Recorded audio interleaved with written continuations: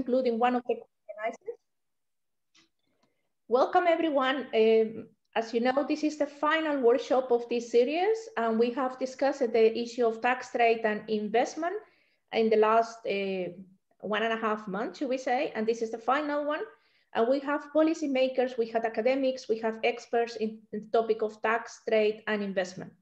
So today we also have another moderator, so no one of the conveners like normally will happen. We have moderator Nana Amasarfo from Tax Notes International. She will have also the challenge to keep on time and to make sure that everything goes smooth. What we have right now is perhaps a short introduction to our work, what we started with this discussion on tax rate and investment to see whether there are links between and interactions that could be in these topics, and we found them. And therefore, in the first workshop, we can provide a theoretical background to what it means to have these interactions.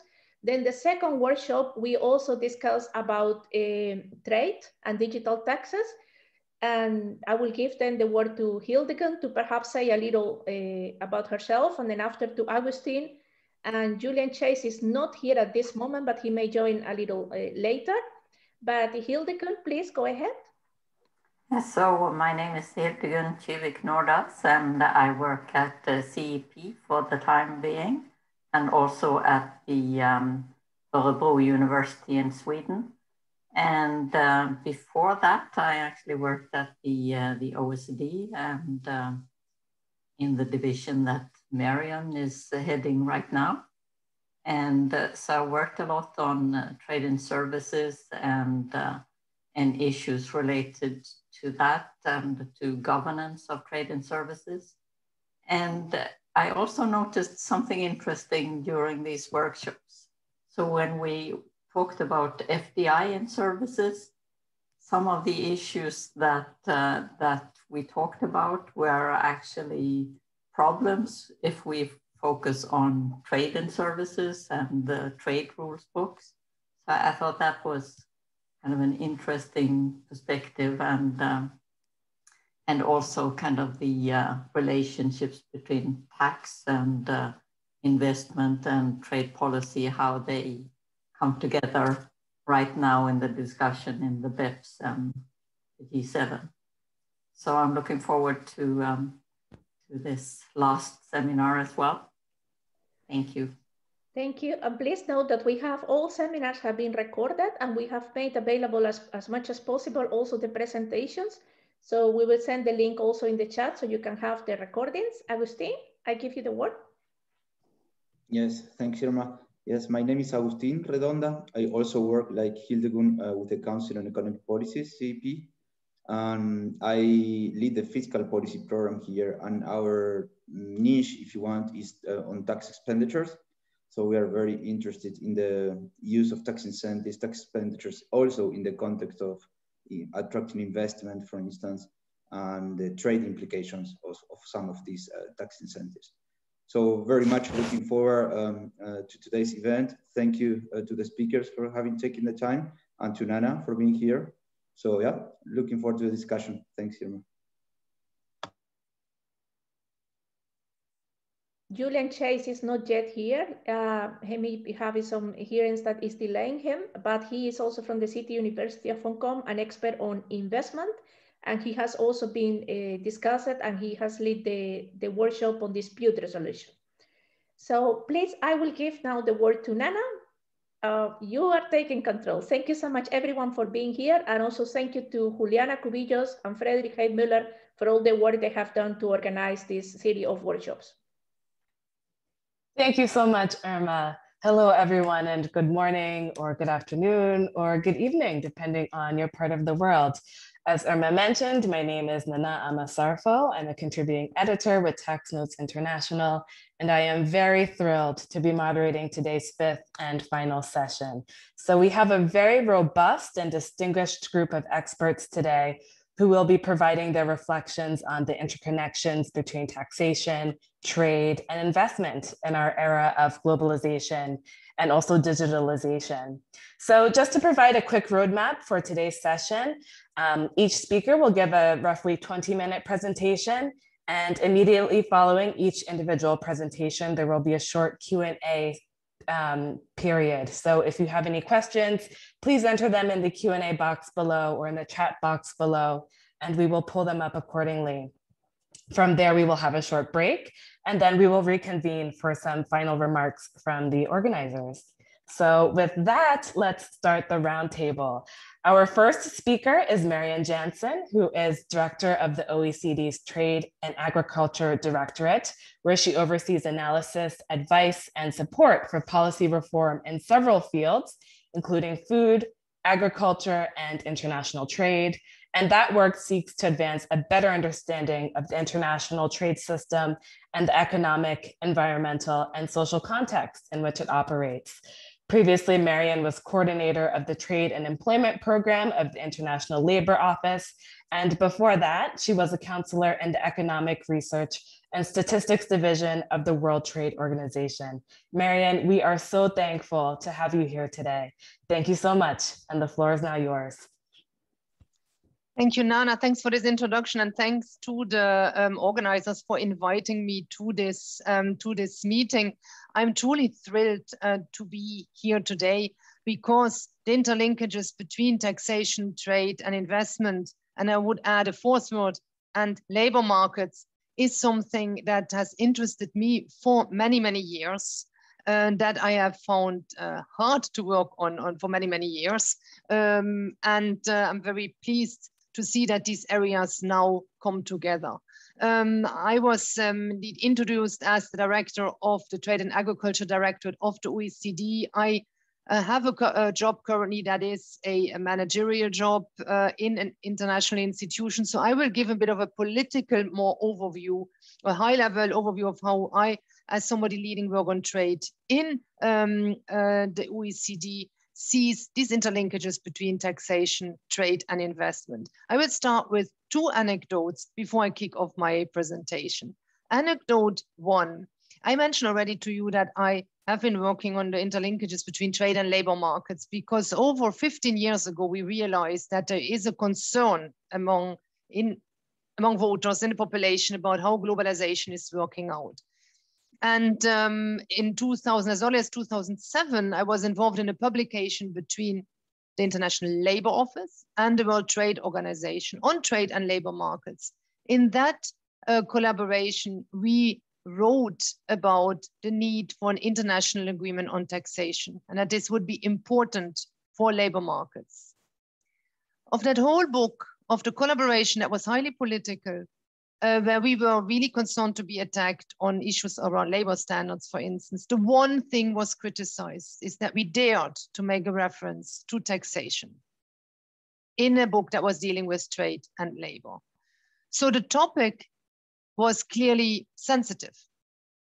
That was one anecdote. The other anecdote, I continue to work in these areas for some time, but I am an economist. And I discovered over these years that for economists who are trade specialists, to work with economists who are investment specialists, and even worse, to work with economists who are tax specialists, that's very difficult. These are three communities that don't meet and tend not to speak to each other. Interestingly, lawyers find it much more easy to jump from international trade law to international investment law to international tax law. So I hope that also my profession, economists, will become a bit more agile in the future. I think we need it. And with this, I start my presentation. First slide, please. Why do I consider that this linkage exists and is important and is definitely important for the area of work that I lead, trade? First, there is, in our community, is this by now at last established that there is a link between trade and investment. I'm not going to enter into that, but this we have managed to accept after decades of soul searching and research. Why is this linkage with tax then also important for my field? I'm going to develop three ideas. The first is that tax policies can affect the level playing field in trade. And this is why tax is relevant for trade policy. I'm going to say a bit more about how that has been dealt with so far. The second point is that tax policy can and actually does affect investment decisions. I'm going to delve a bit deeper into that. And then third, tax policy can affect the distributional impacts of globalization. And also, I'm going to deal with these two things differently, separately, the perceived distributional impacts. And I think as policymakers, we have to care about how the distributional impacts of globalization are perceived. If not, we get pictures like the one you see here as a visual, where people demonstrate against globalization, in this case, even against the WTO. Next slide, please. Here I start one slide, I think, on this issue of the relationship between tax and level playing field. Now, interesting, if you come out of academic research, if you're a modeler, you find it rather normal to model a subsidy as a negative tax, to consider these two things to be linked, or a tax as a negative subsidy. It's nearly an equal sign in between the two. But what is interesting that when it comes to the trade system, the subsidies and the taxes are dealt with rather differently. In the WTO, the theme of subsidies has its own agreement. If you subsidize a company, this falls potentially under the WTO agreement on subsidies and countervailing measures. So it is, for those of us who work in the trade policy community, very standard to consider subsidies an issue that is relevant for trade policy and relevant for the WTO. Now, what is a subsidy, and whether a subsidy is a negative tax in a dispute, that's another matter, but subsidy has its own agreement. Taxes are referred to in trade policy, in trade agreements, but typically do not have their own separate arrangement. So for instance, in the 1947 GATT legal text, already over 60 years ago, taxes were mentioned in several provisions. My colleagues counted 20 times in the original GATT text. So yes, taxes have been considered relevant in trade agreements. They are mentioned in trade agreements, but over time, it's only the subsidy side of the taxation of this intervening with the financial instruments in markets that has led to a separate agreement and very specific case law around subsidies, not around tax. Next slide, please. Investment then. Now, I'm not so familiar with the research on does taxation affect investment flows. I know that there are research papers that show that taxes do not really affect trade flows a lot. But without even going into what the research says, I must admit that I don't know it. I have been working some time ago in the area of investment promotion. And what struck me is that nearly every document I've come across that promotes a country or a region as a place for investment, nearly every document makes reference to tax incentives. Tax incentives is a standard investment promotion tool. What I discovered with a bit of a surprise or shock is that even within the UN agencies that help countries to attract investment, develop promotion material that highlights tax incentives. So independent of what the econometric evidence is, the empirical evidence is, this is standard practice. There is a link in policymakers' mind between taxes and investment. Another anecdote, when the G7 brought out its communique making reference to tax collaboration, in Swiss newspapers, there were articles with headings saying, Switzerland is developing its new fiscal arsenal, its new fiscal weapons, because there's this sense that fiscality, promotion, incentives are needed to keep the economy running and to maintain its competitiveness. So yes, I believe there's a link between taxes and investment. Next slide, please. Is there a relationship between tax and the impacts of globalization? And why do I care about the impacts of globalization? Well, because it has been clear, I believe, for some time that there are parts of the population who are concerned about the impacts of globalization. We at the OECD, not this slide, yes, this one. At the OECD, our headline on our Twitter account, OECD Trade, is making trade work for all. So we consider it very important that we feel the welfare effects, the benefits are distributed well. And we are now from certain countries hearing slogans like worker-centric trade policy. So the issue of this, what we do on trade has to be important for people. It's very present on policymakers' mind. Now, there are certain things that clearly trigger the reactions of people. And here I think of newspaper articles like this one, that's only a few weeks ago.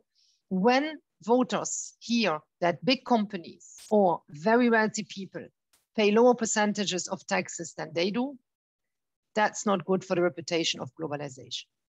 And voters won't necessarily know whether the rules for this are set at the WTO, at the IMF in Brussels, or at the OECD. They understand, they consider something is wrong. And this kind of information may simply trigger, may call it gut reactions. Even if it doesn't affect the real distribution, people will find it hard to accept. Next slide, please. Here on this slide, you see a chart that we published in a book I co-edited, and it was published 10 years ago in the middle of the financial crisis, when in international institutions in Geneva, we started to be really concerned about this distributional impact of globalization and what will happen in particular after the crisis. This is a chart in a chapter by a political scientist, not an economist. And he comes up with this very simple explanation saying, well, if there are more losers of trade than winners, this is a standard chart you would see in a median voter model. You see on your, the horizontal line is the zero line, that's your level of welfare before you opened up markets. Now imagine that this is unskilled in this chart, they lose from opening up. The unskilled, imagine they are 60% of the population. Their level of welfare goes down by, let's say, 20% here. But there's another part of the population that becomes much wealthier. And here it's assumed that these are skilled workers and capital owners. Now, if you have more than half of the population losing from trade opening, then more than half of the population would vote against opening of trade. That's a median voter type of model. So what you need to do is to redistribute. And for years, trade economists, trade policymakers, including myself, when I gave lectures on the distributional impacts of trade, I would say trade creates winners and losers. We expected 20 years ago that there are less losers than winners. That has changed a bit over time. But the overall cake becomes bigger. And because the overall cake of losers and winners together becomes bigger, you can redistribute and make everybody better off.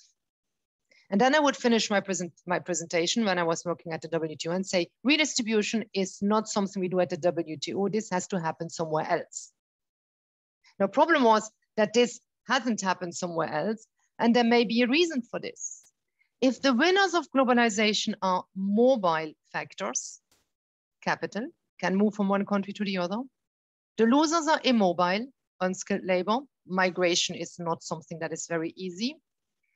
Then standard optimal tax models will tell the fiscal ministry, the finance ministry, tax the immobile factor more than the mobile factor.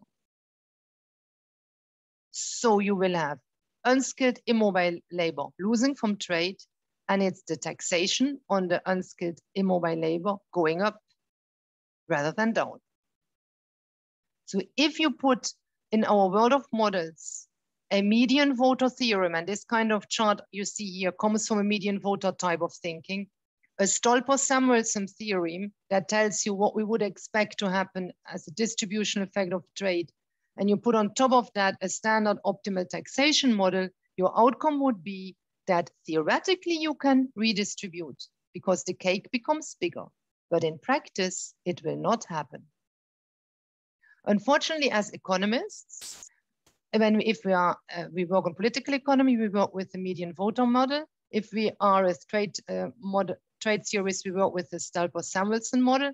And if we are a finance expert, we work with taxation models. Very few of us look at these three things together.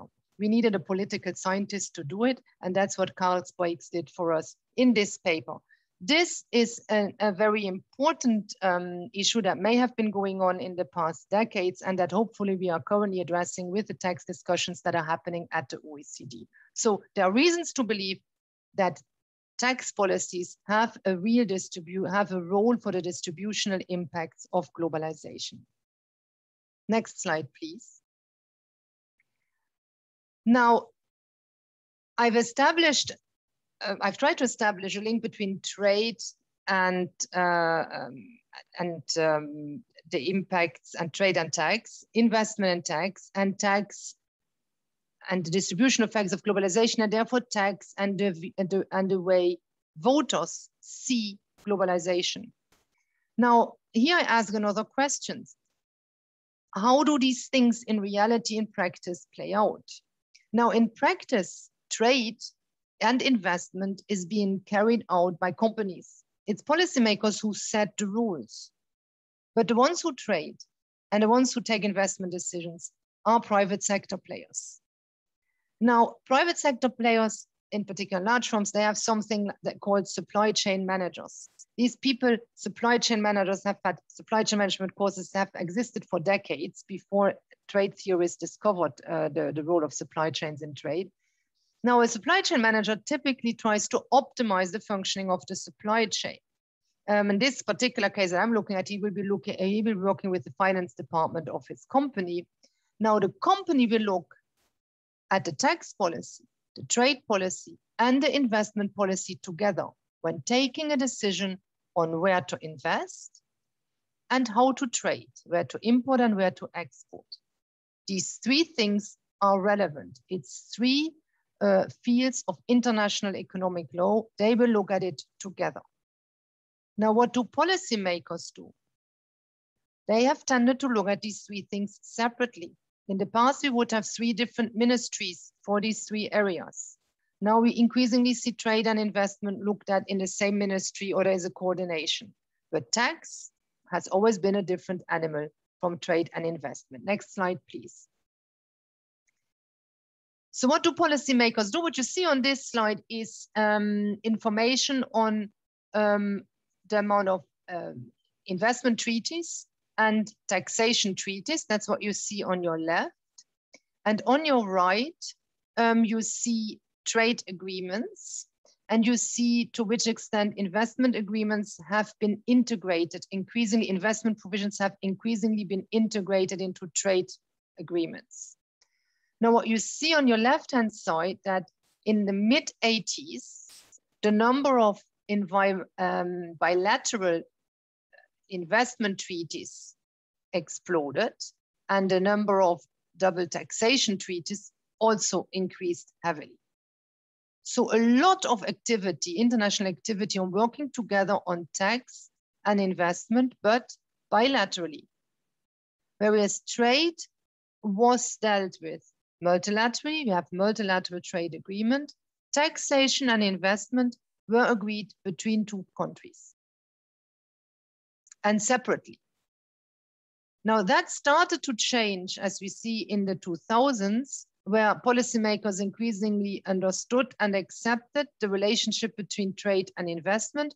So they started to integrate investment provisions in trade agreements. So you see the dark line is the increase of trade agreements. Now here I'm speaking about preferential trade agreements, so the agreements that are being decided outside of the WTO. And you see that increasingly those agreements include investment provisions. So here, therefore, the title trade and investment rules are increasingly integrated.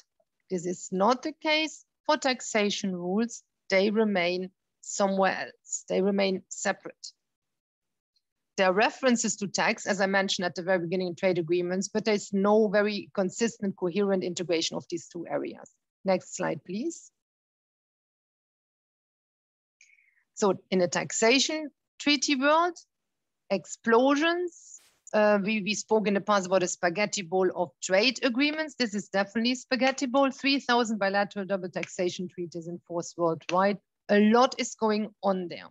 Now, when people tell me there's something wrong with trade, there is this WTO multilateral trade agreements, multilateral trade hasn't done what it was meant to do. I tend to say it's not that the WTO isn't functioning. The problem is that we have no multilateral agreements in other areas, notably in taxation. Hopefully this is going to change soon. Next slide, please.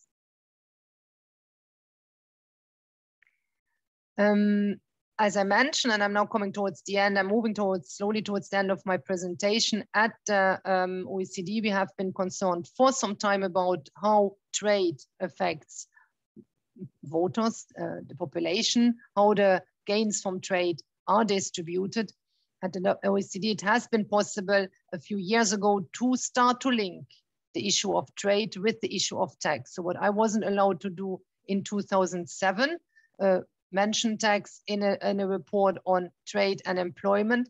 It is possible, it was possible 2 years ago, or this is 4 years ago, where in this study we quoted these findings that we have estimated that 4 to 10% of global corporate income tax revenues are lost as a result of base erosion and profit shifting by companies. And we made the relationship here to the effect this has on the distribution of the distribution of the benefits of globalization. So we considered this relevant for the distributional effects and therefore relevant for the public opinion of globalization. Next slide, please.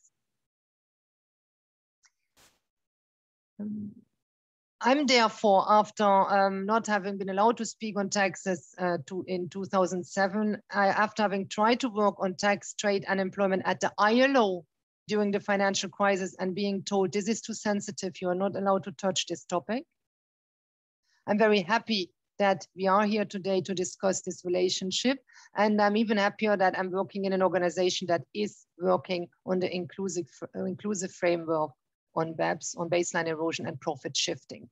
There are discussions going on, negotiations going on. Nothing has been decided yet. We don't know what kind of agreements there will be or whether there will be one. But when I, as a trade economist, only hear these words, in Pillar 1, we try to ensure that we can tax the winners of globalization.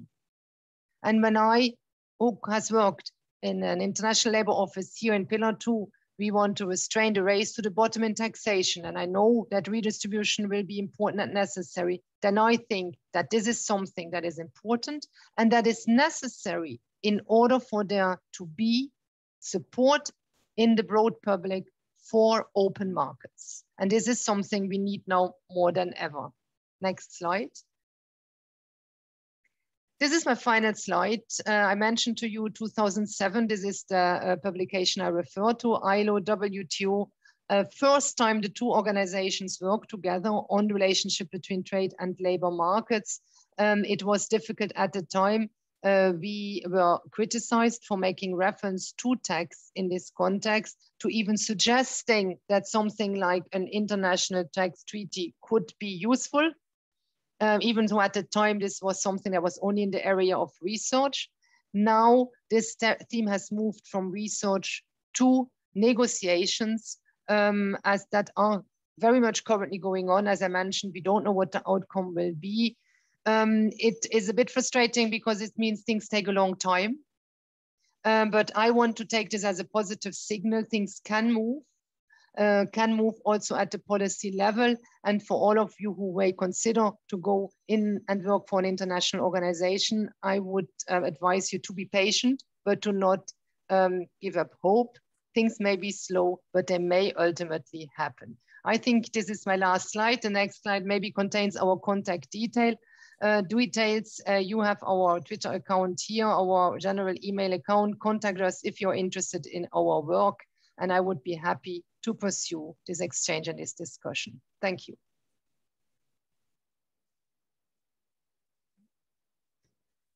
Marianne, thank you so much for that extremely engaging overview. Really very, very interesting takes. And as such, I believe we do have a few audience questions for you. So the first question comes from Stephen Shea, And his question is, how does the OECD Trade and Agriculture Directorate interact with the OECD's Center for Tax Policy and Administration? And he's asking this because in most institutions, turf protection is difficult to overcome. And he would like to know if these discussions are, if these issues are discussed together in any formal setting. Well, thank you for that question. Indeed, turf protection is something that exists in most institutions. I've joined the OECD only 9 months ago. One of the things that was new about this new director was probably the enthusiasm for all these other areas of work within the same organization. Yes, we talk to each other, we work with each other. The CTP knows, the center knows that I use every opportunity to make publicity for their work because I consider it vital, their work vital for the continuation of our work and for support for the work we do in the area of trade. I consider the OECD to be a place that can help to build these bridges between silos, because the turfs we may have within one organization, they exist in national governments between ministries. I've been in situations where I've been in meetings where 2 ministries wouldn't speak to each other. And I, coming from another organization, would be asked to give to make the link between the two. So I believe the OECD can play a very important role in this area, also in other areas, trade and environment, for instance, trade and labor markets. And I will be determined to make that happen as much as possible within the organization. Thank you. Next, we have a question from Frederick Heitmuller. And he says, discussions are underway to limit tax competition among countries through global minimum taxes like Pillar 2. One argument frequently raised against limiting tax competition is that countries would simply start competing more through other ways, potentially more harmful to public finances like subsidies. And he would like to know, how likely do you think are such scenarios?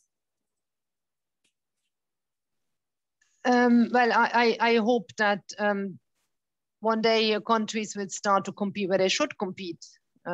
Quality infrastructure, quality investment in skills, research and development. We are being told that those are the competitiveness factors, but I see that many countries de facto consider that their own competitiveness factor is the tax regime.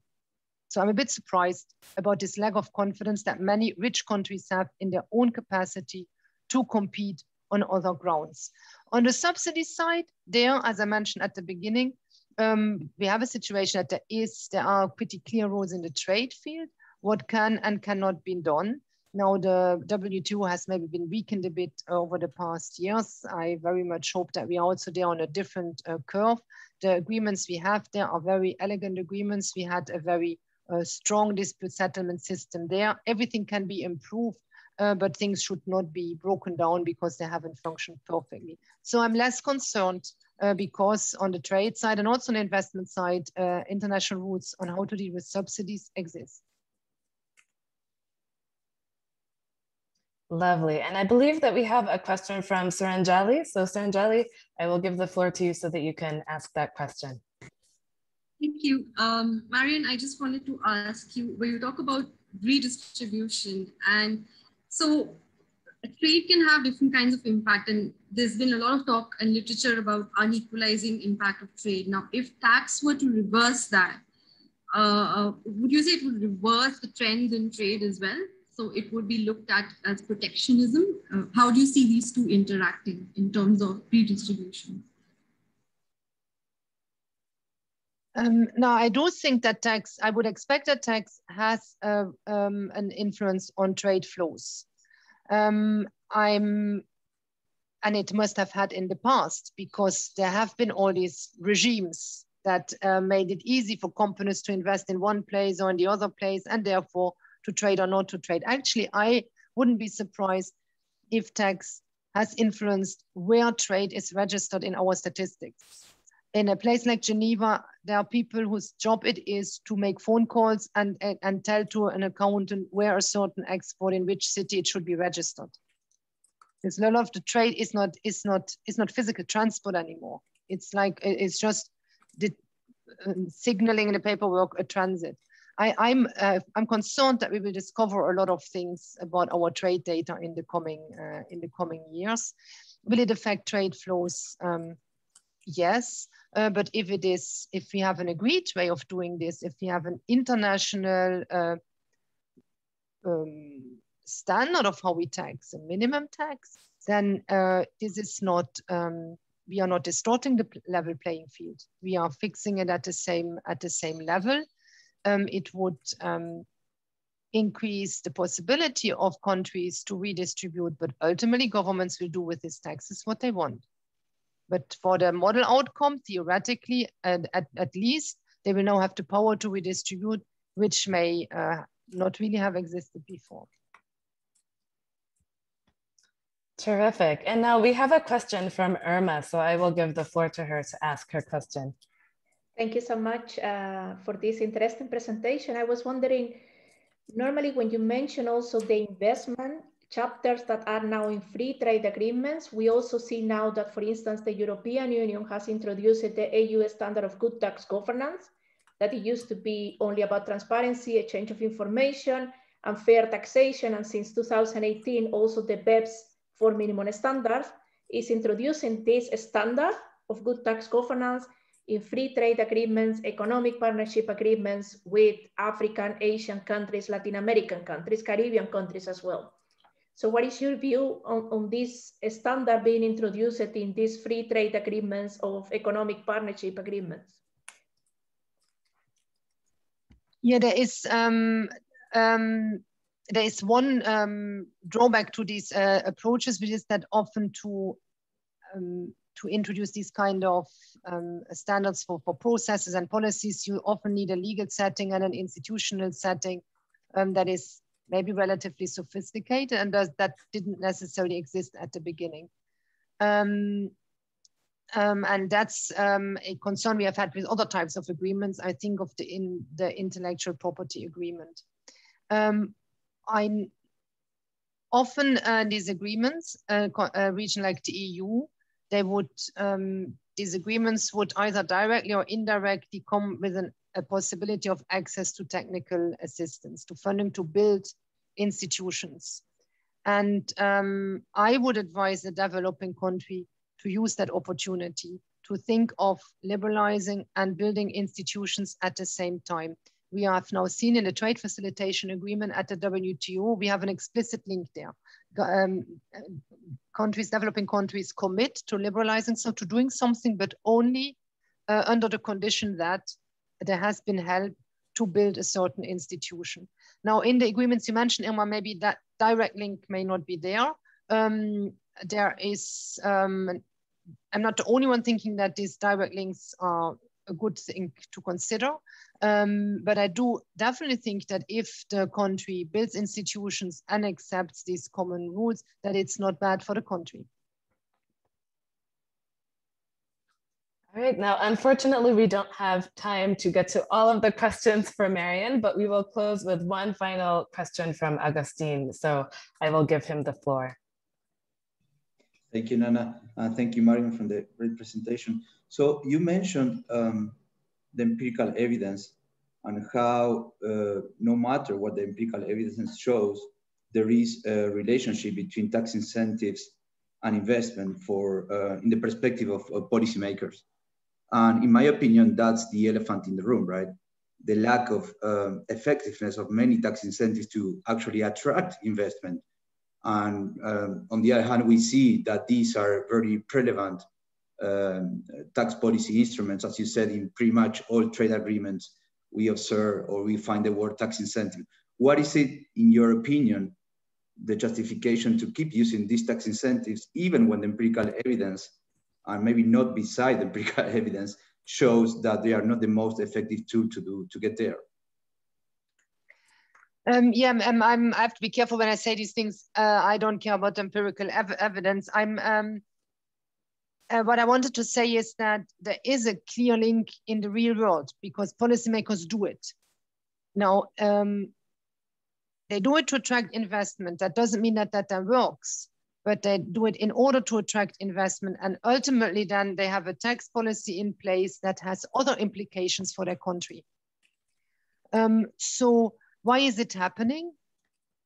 I can actually see a lot of stickiness in, I think, in policy making, even among experts. When you start doing, a consultant starts doing a project on investment promotion, who has never done this before, what does he or she do? He or she looks at what do these promotion things look like elsewhere. And then you will see there are two things that appear everywhere: information on the processes for investment and information on tax incentives. So you start working on tax incentives. There are silly things like this are actually going on. There may also be lobbying, of course, by certain players in the economy. But if the empirical evidence shows there is no link, then that should, in my view, be used to support a move away from this kind of incentives. I mean to remember that the World Bank has already for some time been signaling this is of no use for you. But we are seeing these practices in the developing world. You have seen an example from Namibia, and you have seen an example from Finland. We are seeing it in the industrialized world. We are seeing this in the richest countries of Europe. So it's maybe time to kill a myth. All right, wonderful. Marion, again, thank you so much for your remarks and for fielding all those very excellent questions. Now we will move on to our second speaker, and we will hear from Corey Hillier, who is Senior Counsel for Tax Law in the IMF's Legal Department. Corey works across a broad range of tax policy areas, including transfer pricing, digitalization, anti-avoidance, financial services, and also dispute resolution. He provides tax advice in the context of the IMF's technical assistance programs, as well as surveillance and financial assistance programs. And that includes the Platform for Collaboration on Tax, which is an initiative between the IMF, also the OECD, the UN, and the World Bank. Previously, Corey practiced law in Australia, including at King and Wood Mallesons and Henry Davis York. Corey, we are very happy to have you here today, and thanks to you as well. So the floor is now yours. Thank you so much for that introduction, and hopefully you can see my screen and hear my voice. I will say that I am grappling with a cold, and so hopefully my voice will hold up through the course of the presentation. But I think my presentation is a good follow on from what we were just discussing, which was tax incentives for investment. And so the purpose of my presentation is a little bit to recap the IMF's work with tax incentives and investment.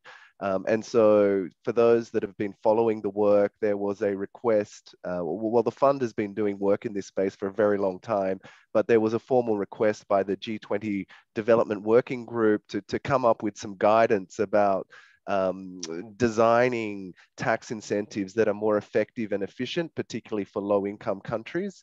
And so tax incentives were not part formally of the G20 or OECD BEPS project, but are a major concern in developing countries, particularly because there's a large fiscal cost. And as we've already discussed, if they're not effective in attracting investment, then they become counterproductive. And so in 2015, the PCT produced a toolkit, which was IMF-led, and of course the Platform for Collaboration on Tax, the PCT, is jointly established by the IMF, the OECD, the World Bank, and the UN.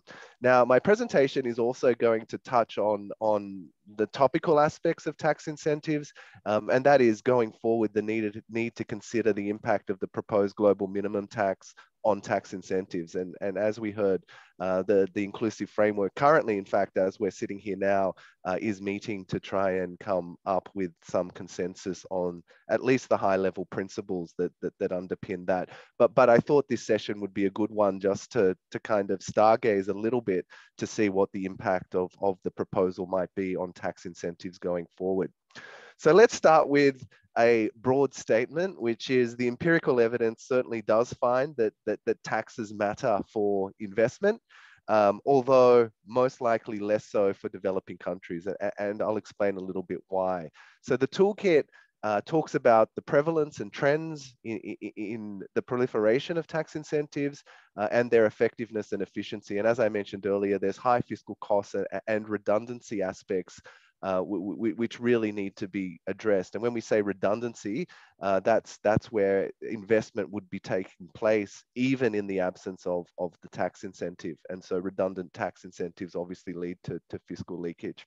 So the toolkit goes through the guidance with their use, both the design, the governance and evaluation, post-implementation, also the need for some international coordination, because as we've also heard, tax incentives can induce race to the bottom. And so some international coordination would help. And certainly what we're seeing in the inclusive framework is a step towards that. Also, the toolkit also provides some practical tools for countries to be able to assess the effectiveness and efficiency of their tax incentives. So what do we mean by a tax incentive?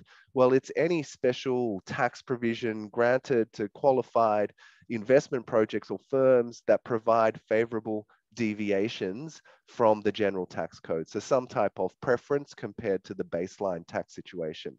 If we look at the 1980s, and we just have that as the starting point, there were tax holidays in 40% of sub-Saharan Africa, but less than 200 economic zones in 46 countries. And today we can see more than 80% have tax holidays, and there's over 3,500 economic zones in 130 countries. So we can see the proliferation of tax incentives.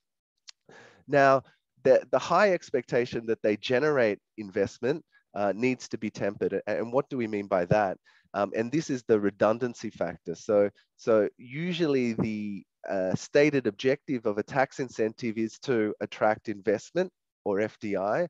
And of course, FDI is important for development, and it certainly has positive spillovers in terms of both growth and productivity.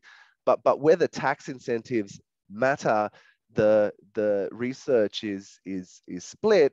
And in fact, in most investor surveys, you find that many investors would have invested even without the incentive, thereby making the incentive redundant. If we see this graph here, and I think I can actually bring up my laser pointer, if you look at this, it essentially tabulates the investment survey results, and we see redundancy rates exceed 70% in 10 of the 14 surveys used. And in fact, in Guinea, Rwanda, Tanzania, and Uganda, you can see that more than 90% of investments based on investor surveys would have been made even without the incentive. So the bottom line really is you can't make up for weak conditions. And what do we mean by weak conditions? They're things that matter most or more potentially for investors in terms of their place of investment. And they're things like economic stability, political stability, infrastructure, rule of law.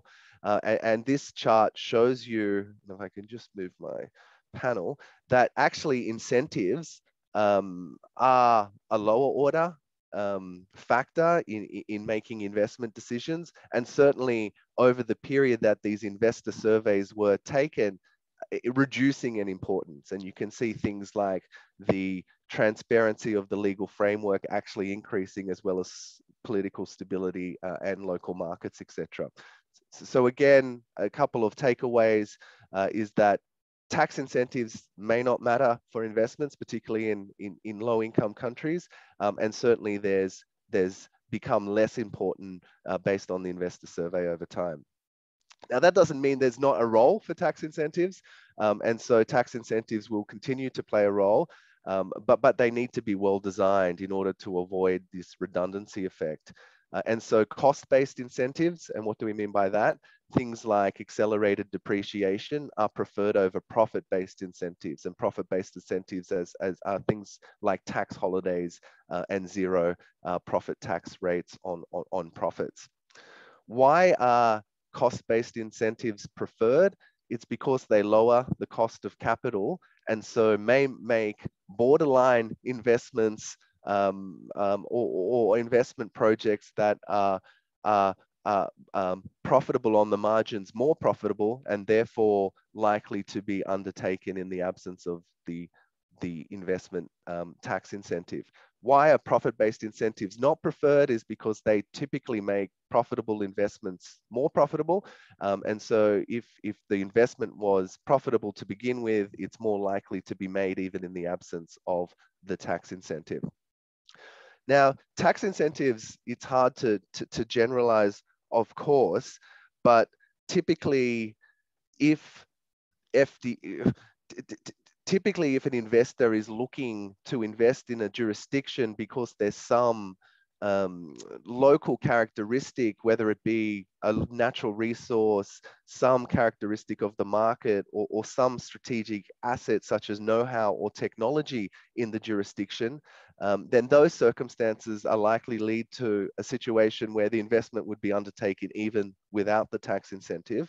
However, if the investor is seeking some type of efficiency gain, then FDI may be responsible to tax. And of course, as we've heard earlier, the international tax regime also plays a part. And so profitable investments that are mobile tend to be sensitive to both cost-based incentives as well as profit-based incentives, which leads me to the current system and how tax incentives feature within it.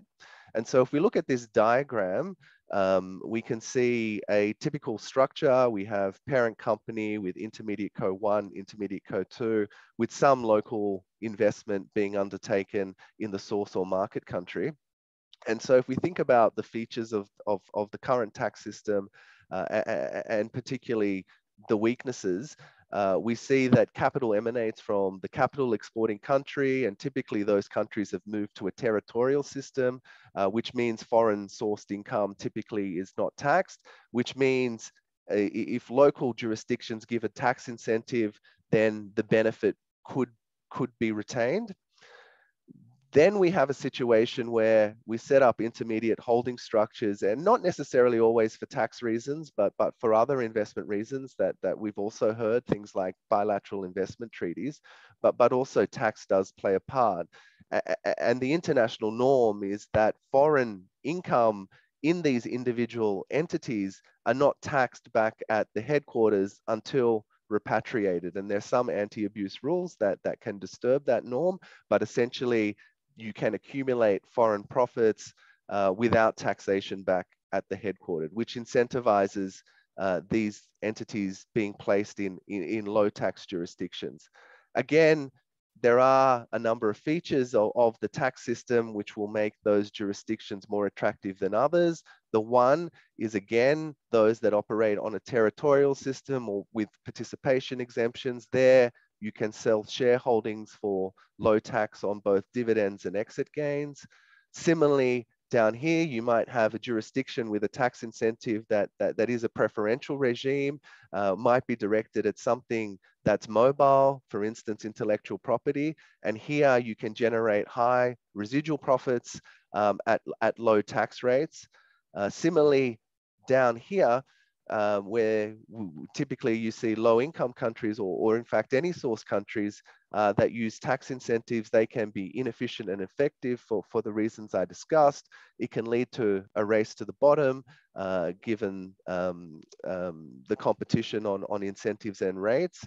Also, even if the top jurisdiction decides to tax it, then it can actually, what's often described as an export of tax, in the sense that the tax given up in the local source jurisdiction, to the extent that the foreign income becomes taxable in the headquartered jurisdiction, might actually, in a sense, result in a fiscal transfer from what would otherwise be collected by the source country to the residence country.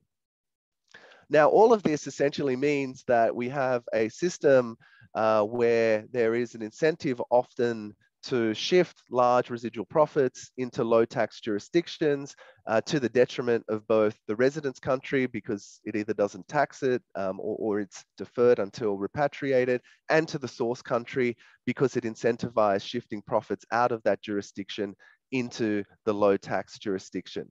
So essentially we have the proposal for the global minimum tax, and that's to ensure that within that structure, the business income is subject to at least some minimum level of taxation. And it works essentially on two rules. One is an outbound rule. So that would be a rule that essentially attributes the profit back to parent co. The second is a source country rule, which essentially tries to tax it here at the local entity level. And the global minimum tax has attractions because it reduces profit shifting and mitigates tax competition, because there is some minimum level of taxation on a jurisdiction by jurisdiction basis. It's a backstop to the current arrangements, and so there's a modest need for coordination because some of these measures can be adopted unilaterally, although there is benefit in coordination. Developing countries would gain from a minimum on inbound, and many have already adopted inbound rules of their own, but there are challenges and issues, and that is that minimum taxes can be blunt, and so they can disincentivize investment and increase distortions, and so design becomes important. And there's also the question of at what rate should any minimum be set, and you will have seen at least 15% was the G7 commitment. So if we think about a little bit the diagram that I put forward earlier, which was the features and the weaknesses, how is that likely to be impacted by a global minimum tax? And so first of all, we have this idea of an outbound rule where the residual profit that's lightly taxed below the minimum is attributed back to the headquartered jurisdiction. We can see that that strengthens worldwide taxation, and the proposal is for it to apply on a country by country basis. When we look at this next box, and this box is really a holding jurisdiction, so FDI flows through and out.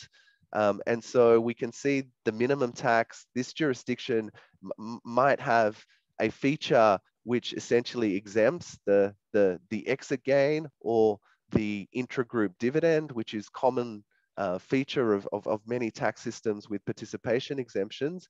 Then the zero tax paid on the exit gain and the intragroup dividend is unlikely to be disturbed by the global minimum tax.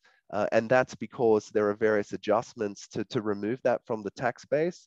So going forward, there'll be a continued need to reinforce source taxation, particularly where this gain is attributable to things like immovable property in the local jurisdiction, because the minimum tax won't essentially apply or bite at this level.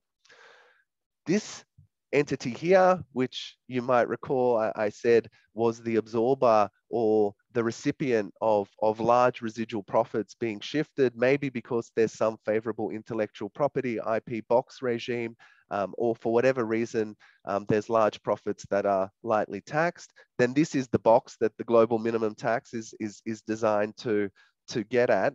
And so there might be an incentive to raise effective tax rates, because if this jurisdiction, or this jurisdiction for that matter, was to collect the top-up tax below the minimum under the global minimum tax, then you can see there's an incentive for this jurisdiction to raise their rate to avoid the transfer to the headquartered jurisdiction or the local host jurisdiction.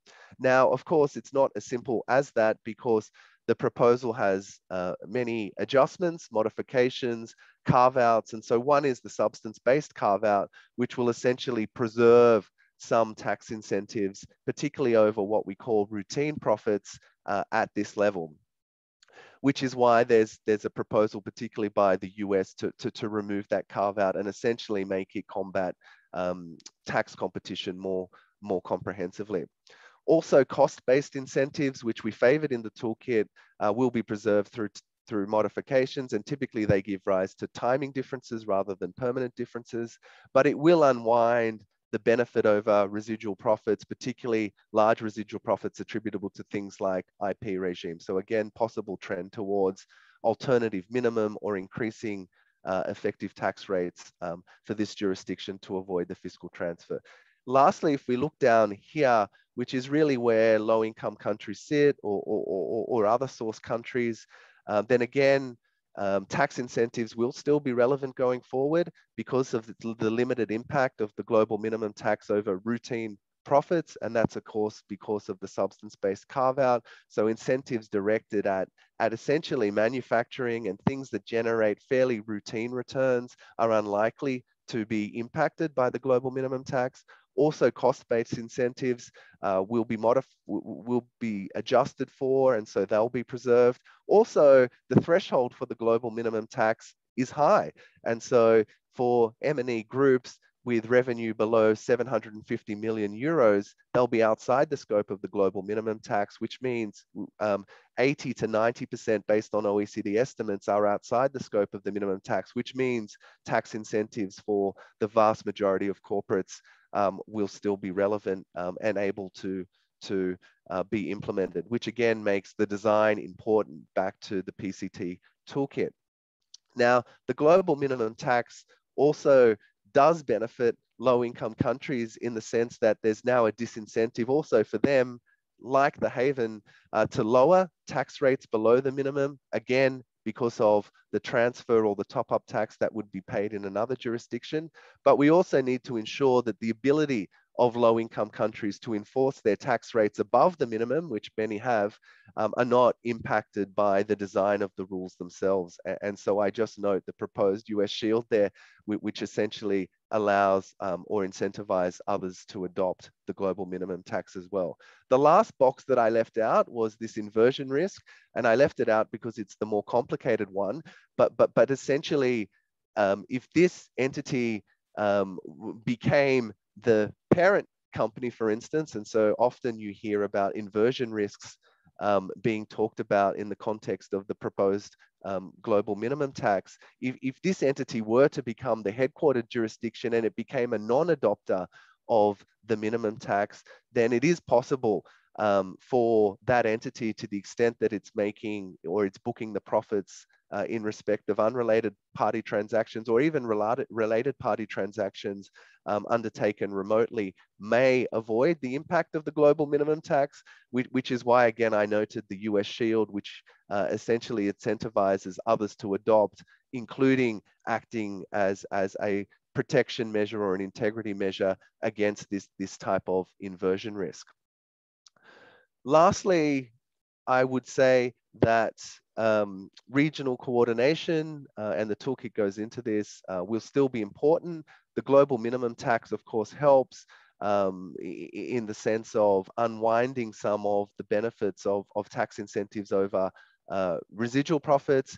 But given routine profits, we'll still be able to be subject to tax incentives. There's still the ongoing idea that some type of coordination on tax incentives will be important, again, to stop the race to the bottom on these out of scope incentives. And that cooperation has been difficult to achieve historically, but certainly some improvements can be made on both cooperation on data and reporting across jurisdictions. So I'll leave it there and turn to any questions.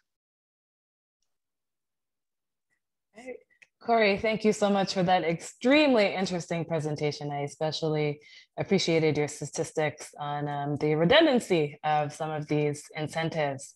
So as Corey had mentioned, if anyone has any questions, please feel free to enter them in the Q&A box below. But we do have a question for you from Stephen Shea, and he would like to know whether the IMF has evaluated the effect of Pillar 2 on patent boxes in developed countries. Will it be equivalent to the impact on investment incentives in developing countries?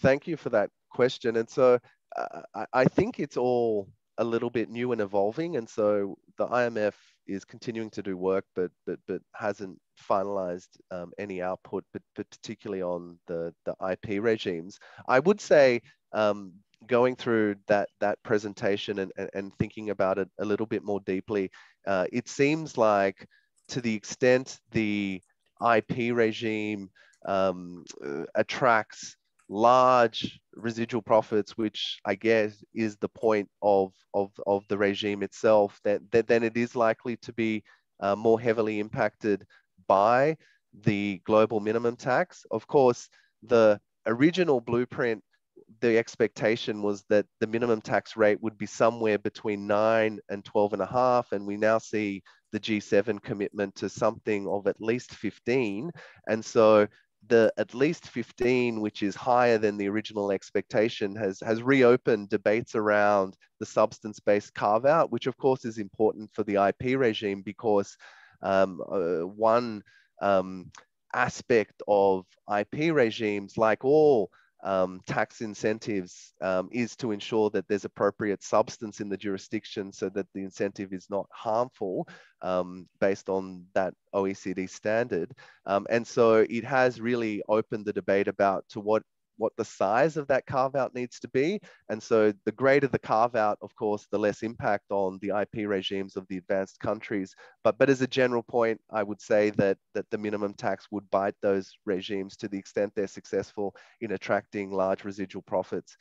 For low income countries, I think the impact is a bit less, and in fact, probably much less for the reasons that I explained, which is the threshold is high, and so incentives will continue for all groups outside the threshold.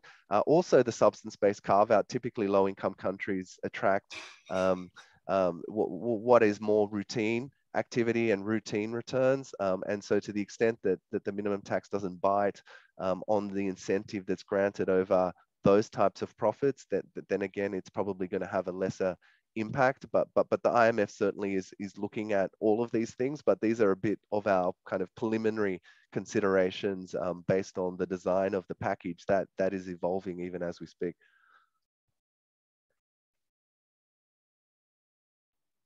Okay, thank you for that. Next, we'll move to Agustin. I believe he has a question for you. Yes, thanks, Nana, and thanks, Corey. Great presentation. I liked it very much. So I'm aware of that study coming from the World Bank, where you show the strikingly high, by the way, redundancy ratios for investment incentives, tax incentives in many developing countries. And I keep using those numbers when I work in this field.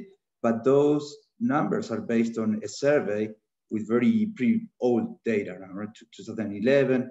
And we keep using that because the lack of data when it comes to tax incentives is just striking worldwide.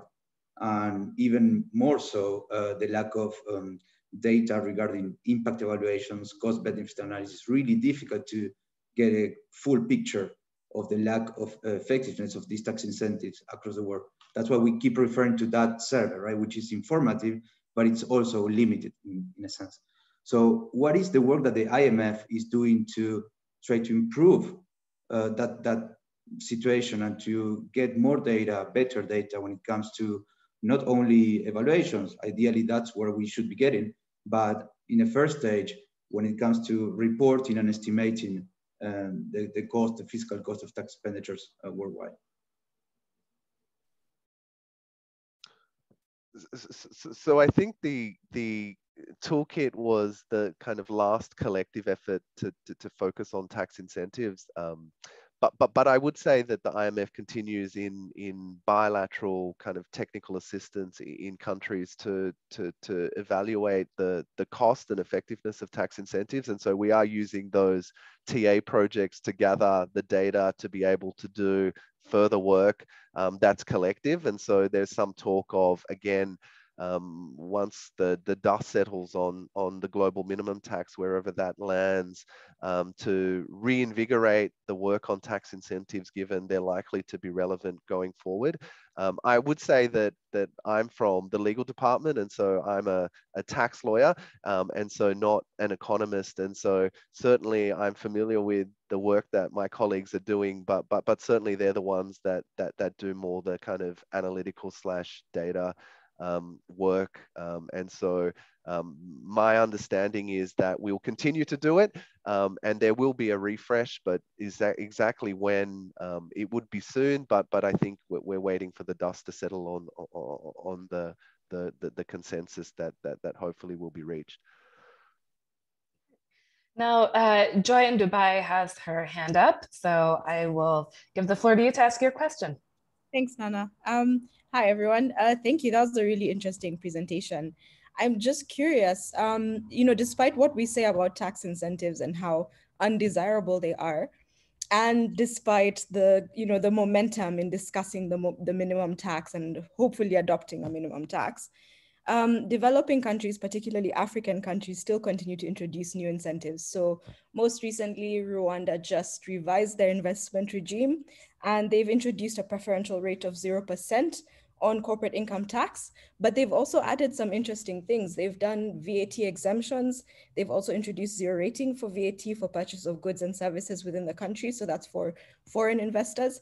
And they also have PIT exemptions. And Kenya has also equally introduced a very extensive incentive regime for Japanese investors, which also includes similar VAT and payee exemptions as well. So I'm just curious to hear from you.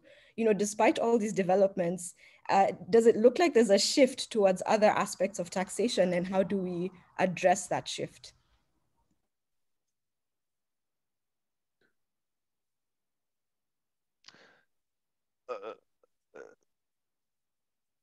Sorry, can you hear me? When you say a shift to other aspects of taxation, so you're right that the toolkit really focuses on corporate income taxation, and so I would say the one positive development that we've seen since the production of the toolkit is that most countries now, on their new tax incentive design, and as I said, tax incentives still have a role to play, particularly in attracting investment, but more often than not, we are seeing countries design them that are more cost-based, and so things like accelerated depreciation rather than tax holidays and profit-based incentives.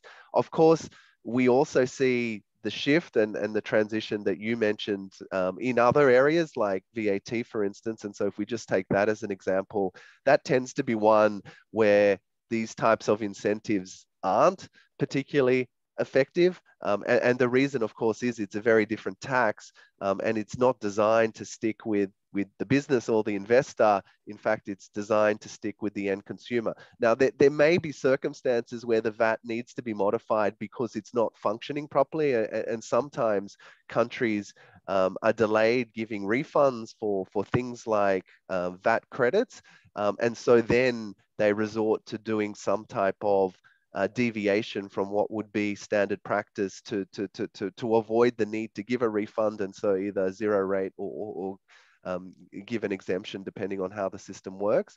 But similarly, these types of taxes and that transition that you talked about,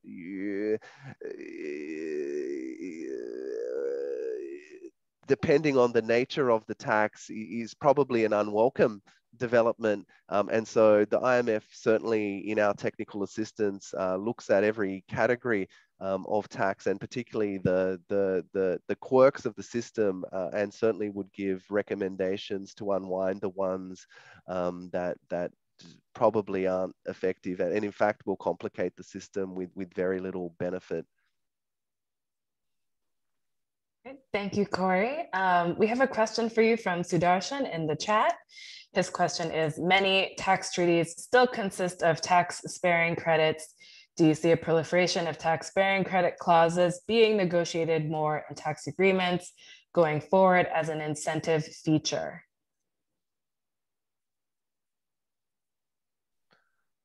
Well, tax sparing is an interesting one. I mean, there are a number of, I think, old treaties that still have them. I would say, well, certainly my understanding is the trend is certainly reduced in the number of treaties that have tax sparing, and I think the reason for that is that it's noted in the UN model convention, but not in the OECD one. And certainly my experience having developed the PCT toolkit on tax treaties, the OECD position is that they don't support tax sparing.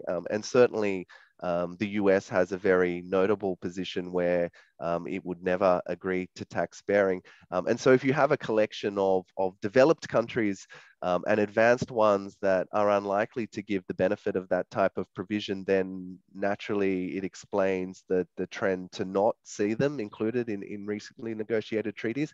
However, you do raise a good point that it does kind of again re-raise its relevance going forward, particularly in the context of a global minimum tax, where certain tax incentives may be by design preserved, and they're more likely to be adopted in low-income countries. And so if that is the design of the minimum tax to preserve these types of incentives, it does raise the question of whether the capital exporting country should preserve the incentive through the tax treaty, through tax bearing.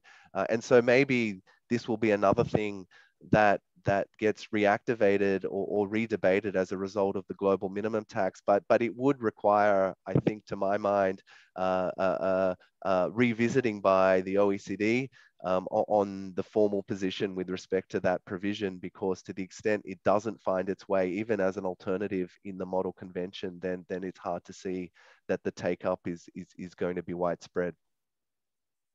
Thank you. Now we're going to have two final questions for you. So one is from Juliana Gonzalez. She had her hand up, so I will give her the floor. Okay, thank you, Corey, for your excellent presentation. My question is about regional cooperation. At the end of your presentation, you were saying that basically it's more intended to have not constraining, but more hard law type of institutions, kind of like state aid, you mentioned it, opposite to more like general or soft law based in like ideas. However, in developing countries, especially in Latin America, we see that normally they're being really influenced by these standards. Specifically, Irma mentioned it before, they adopt a lot of like good governance standards based or used in Europe through investment treaties. So what would you think, like, if this helps the countries to actually gain regional cooperation, or it will be more kind of like an influence directly from non-regional partners, like EU based to developing countries or Latin America? I think it's probably a combination of both. I would say that in the tax incentive space, that the reason why regional coordination hasn't been that successful is because of that lack of enforcement mechanism. I mean, if you look at the global system, and particularly the Forum of Harmful Tax Practices, again, it's more a soft law kind of agreement or standard, but it's peer reviewed, which can then have consequences. And so again, if you look at the EU list, I think that initiative was enough to influence the impact on jurisdictions outside the EU and outside the OECD membership. And so to kind of answer your last question first, is that I certainly can see going forward the impact of actors outside the regional grouping impacting the regional grouping,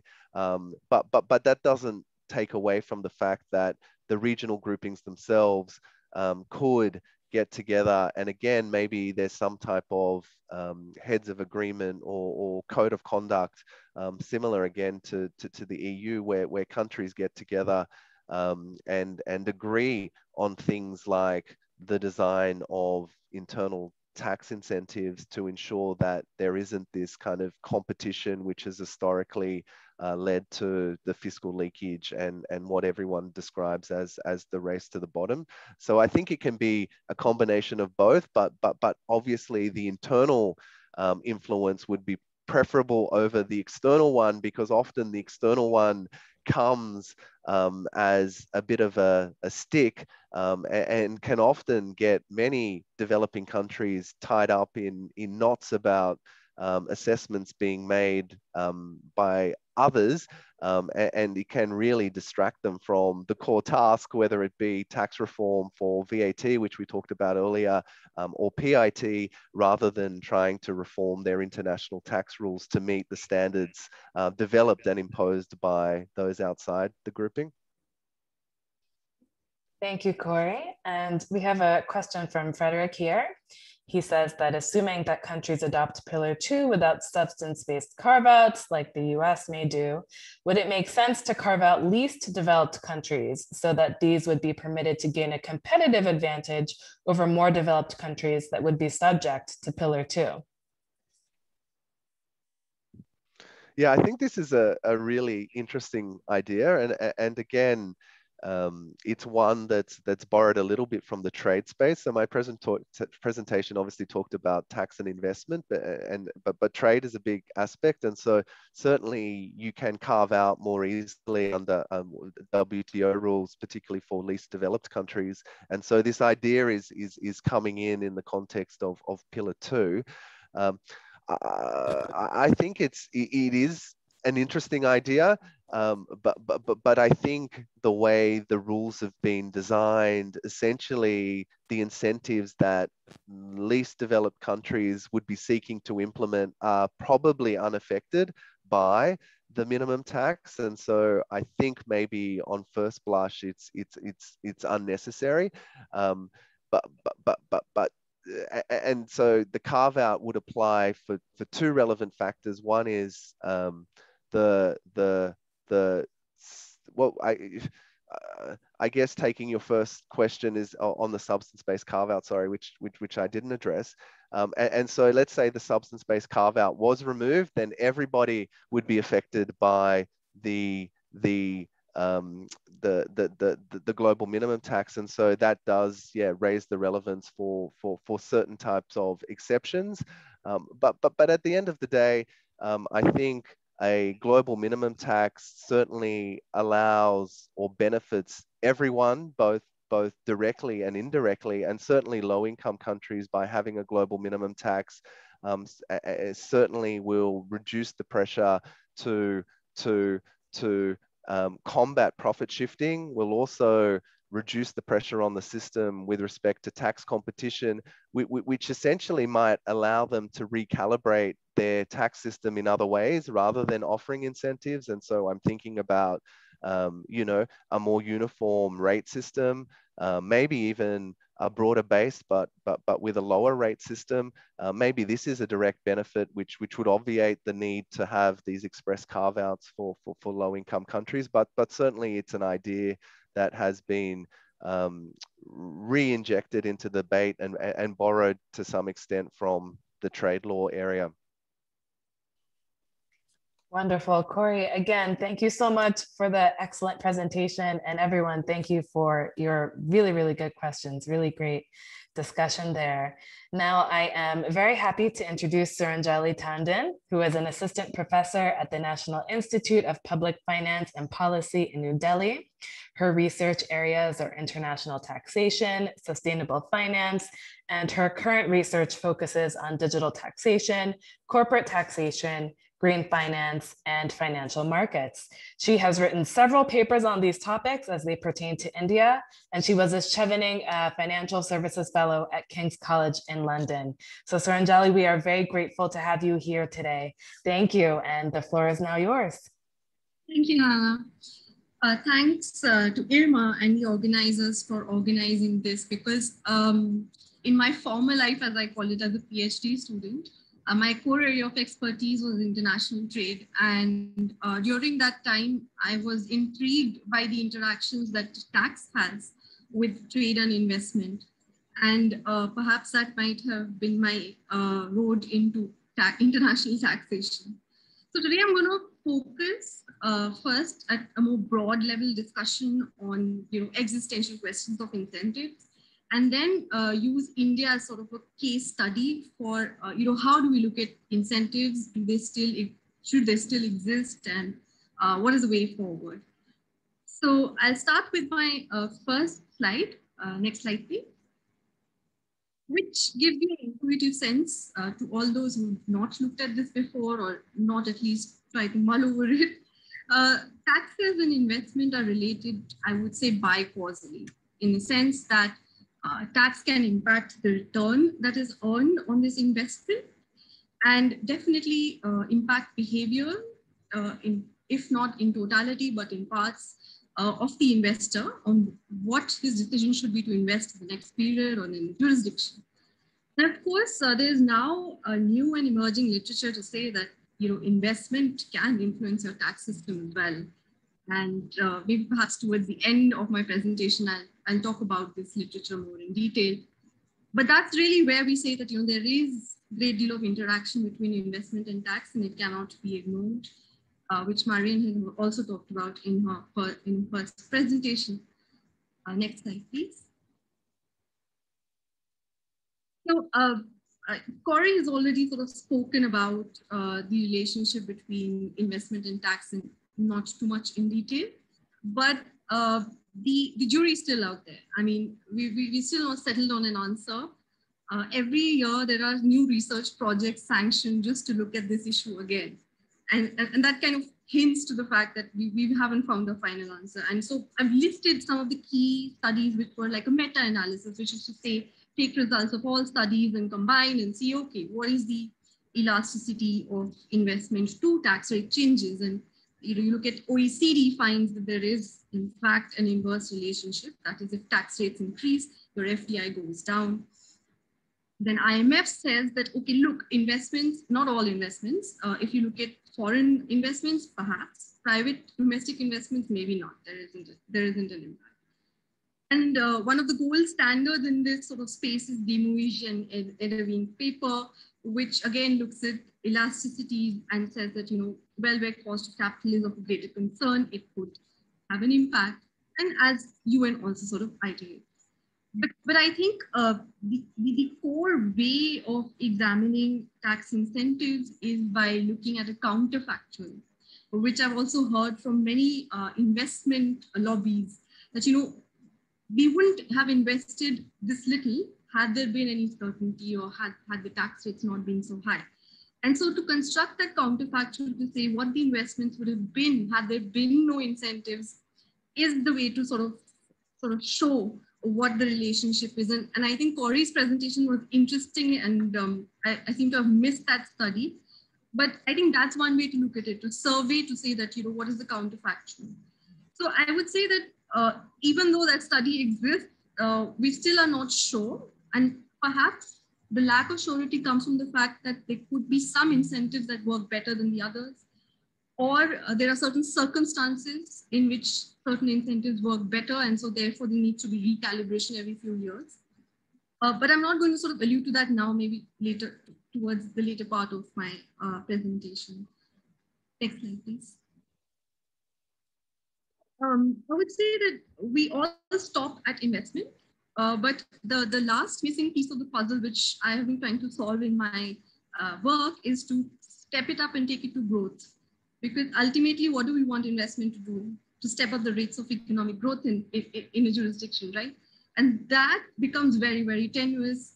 There are mostly correlations. I mean, I will talk about my own work wherein, to draw that link became really difficult because granular data is not available, especially for developing countries.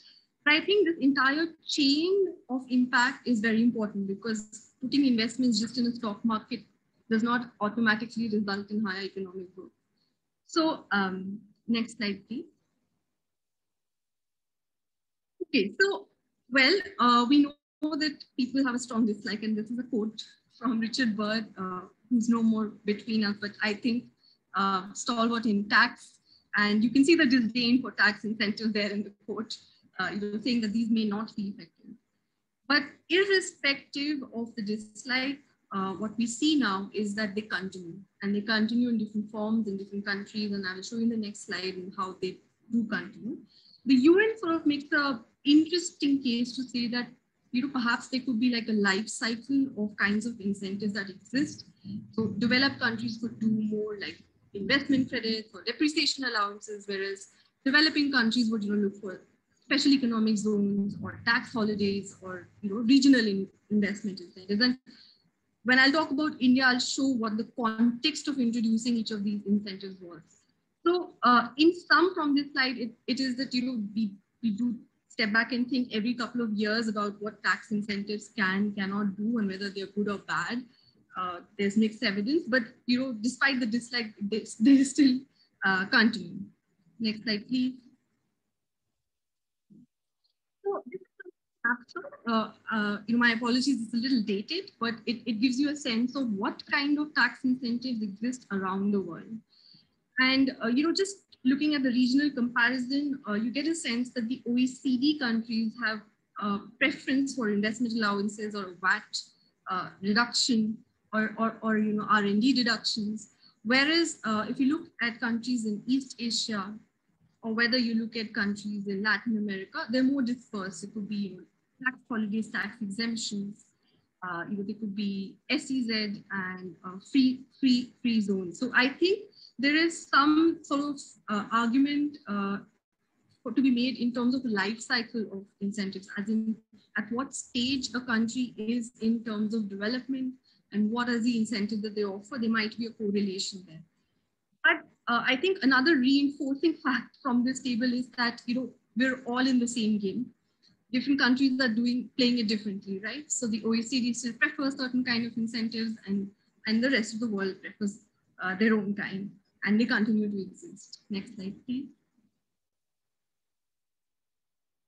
Okay, I'm going to be a little provocative here because I want to go back and ask what exactly are investments and what exactly are incentives to investment, right? Now, we tend to focus a lot on international tax, but I think it's also important to step back and look at domestic tax systems and see why an incentive was there, which I've already sort of alluded to in the last slide. The second one, of course, which was also raised in a question in terms of, you know, sparing provisions, etc. What happens when you have a withholding rate or an exemption of a certain kind of income within a tax treaty? That is also an exemption with obviously a different purpose, which is to attract foreign investment. The last two are sort of provocative to say that, you know, let's say there's a new dispute resolution system in Pillar 1, right? Now that offers certainty and that offers binding judgments, and, you know, for the rest of the economy, that's not available. So is it an incentive, right? There are also one-time tax settlements, and India experimented with this last year, wherein, you know, they offer to the taxpayer that, you know, come forward and settle the dispute with us without the interest, the levy of interest or penalty. And I would say that is also an incentive to sort of get out of the system and finalize the deal. So the special provisions in any which way could be incentives, right? The last one, anti-abuse provisions. I thought of this while I was looking back at my work on the multilateral instrument. And if you look at Articles 6 and 7, which was, I suppose, to do with treaty abuse, different countries adopted different positions, right? And the classic case was India-Mauritius Treaty. It was out. There was a special LOB, which was signed through the amending protocol, which was applicable, but you know, for other countries, it's PPT. So some countries, investment from some countries are subject to higher standards, as you may say, of anti-avoidance, whereas others are not. So I feel, you know, you can interpret incentives in so many which ways and can be offered in so many different ways. It's always a catch-up game that regulators play with in terms of tweaking the tax laws. And of course, if you think about investment, as I talked about in the IMF paper, the distinction was drawn between private domestic, and then there is foreign investment. And I think within that as well, also there's a question of passive investment and active investment. So would you want more shares to be bought in securities market, or would you want fresh acquisitions or greenfield investment? So I think the question can be asked in so many which ways. Next slide, please. Okay. Moving from an international or general context, I come to India's experience, and I have selected 3 quotes from very different periods in India's economic history on tax incentives. And if you look at 1963-64, which is exactly when, you know, few years down the line from our independence, the finance minister says that, look, we need to industrialize. And so therefore, he gave a 10% rebate on corporate taxes. And this was the time when trade policy was actually inward looking. It was a period of restriction. Foreign companies were not allowed to function in India. And these are the sort of incentives that were sort of offered. So they wanted companies to invest in other companies or plow back their profits and grow. We moved many, many years later, and we reached the 1990s, which is when India liberalized, right? So now its foreign currency is allowed to fluctuate, of course, in a band, and current account is convertible and capital account is partially convertible. And the finance minister now is worried that, you know, offshore funds are not able to locate in India. So fine, we're going to give them incentives to invest in India. And this came in the form of a slew of incentives. It was, how to treat equity preferably, the long-term capital gains, dividend tax, etc. were different for equity, and especially for foreign investors. We have two categories. One is direct investment and portfolio investment. And portfolio investment are the short-term investors, and they too receive benefits. Fast forward now to 2019-20. The finance minister announces that there should be tax benefits to a special economic zone that we have created for financial services, called the International Financial Services Center. And there again, capital gains on specific structures and instruments are exempt. So it really says that, tax policy tags along with your economic policy, your overall economic objective, and these incentives change their shape and form. But you can't wish them away quite easily, especially in the case of developing countries like India. Next slide, please.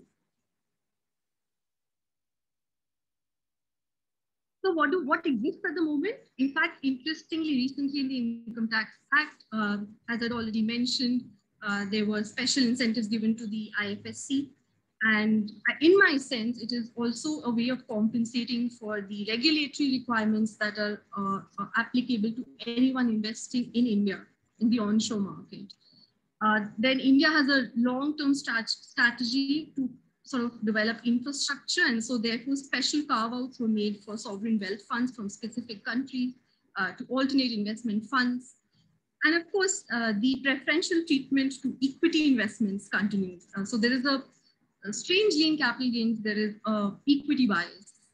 So as of today, we still have those incentives. Next slide, please. Okay. This is to give you a sense of what are the numbers, right? Sorry for not including the units there. It's in INR million, close to million. So if you look at the proportions, accelerated depreciation is actually the highest form of, or the largest exemption that, or incentive that corporates claim, followed by SEZs, and then by R&D. And back in 2016, the government took it upon itself, or rather in 2015 took it upon itself to evaluate these incentives to say, do they still hold any importance, or should they be sort of done away with? And in this context, I sort of undertook an economic study to establish whether they do not impact investment and economic growth. And I'm not saying anything new by saying that we can't establish it very clearly. But of course, what we see is that there is a growth in economic activity during the introduction of these incentives, but to correlate it to these incentives is a little difficult. Another interesting sort of question that I pose when I say that, okay, these incentives perhaps may not be working, should we do away with them? Now, one of the big incentives offered, if you look at the yellow part of the bar, is that to power sector. Now, the power sector in India has its own sort of woes. It accounts for a large fraction of non-performing loans in India. So if today these incentives were to go, are we staring at a banking problem? And for an economist, you have to sit and think of these trade-offs. Just to simply wave your hand and say it's all about taxes would be, I think, a wrong approach.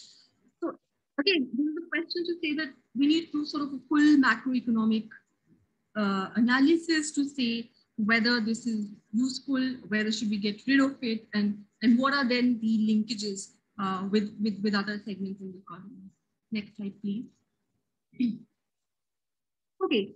Having said that incentives exist and they're doing their bit in the economy, India sort of moved on and said that, okay, we put sunset clause on some of these tax incentives such as the SEZ. And what we observe is interesting. So as the proportion of the revenue foregone, which is the total estimation of tax incentives given to corporates, and the percentage of total corporate tax collection goes down, the effective corporate tax rate reported sort of bumps up a little bit. I mean, there is a little bit of volatility in there because there were other economic shocks. But of course, you see that the effective tax rate goes up. And if you select the top companies in India, the graph is steeper. So in the end, I would say that, well, reducing or at least rationalizing exemptions could be a great way. This was in fact done at the same time as corporate tax rates were brought down. So it was to say that we eliminate incentives and broadly bring down the rates. Now, this also caused a little bit of furore amongst the foreign investors because branch profits were taxed at a higher rate than domestic tax rates of 25% to an Indian company. Now, again, that wedge is drawn. So what ultimately is the question is that what is the economic basis for introducing this incentive and whether this serves your revenue purpose? Next slide, please.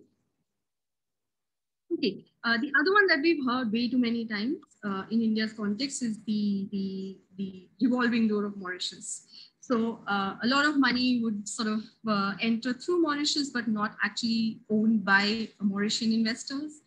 And to plug this, the government had signed the amending protocols of Singapore and Mauritian Treaty. And what I've compiled here is quarterly statistics on the FDI inflows into India. Well, of course, it's a little hard to read between quarterly statistics, but what we can see is that right after 2018 Jan, this became applicable in 2018 after March. And so therefore you see some dip in the share of Mauritius and you see some dip in the share of Singapore. So I'm just making a conjecture here. And I mean, again, this is subject to a lot of caveats, but there is some relationship there. And at this point, I just want to point out that, we may think of FDI and FPI as just investment into a country for corporate activity. But as someone who's worked on international trade and investment, I think there's a missing link that we never look at, which is the exchange rate impact of portfolio investments. These are a serious source of shock to foreign exchange in developing economies. And for example, India holds up its current account balance through the investment inflows. So in a sense, these bilaterally negotiated relationships are to counterbalance such impact perhaps, but of course should not be subject to abuse. The caveat apply. Next slide, please. Okay, one is tax rates and tax incentives, but then there's this another animal called tax certainty. And this is something that the IMF has been working on for quite some time. The Platform for Collaboration put out their report, interesting report, which surveys businesses about how they think of taxes. And if you look at this graph, you see they look at different metrics and how they rank. And it seems that overall tax environment affects a great deal of countries, right?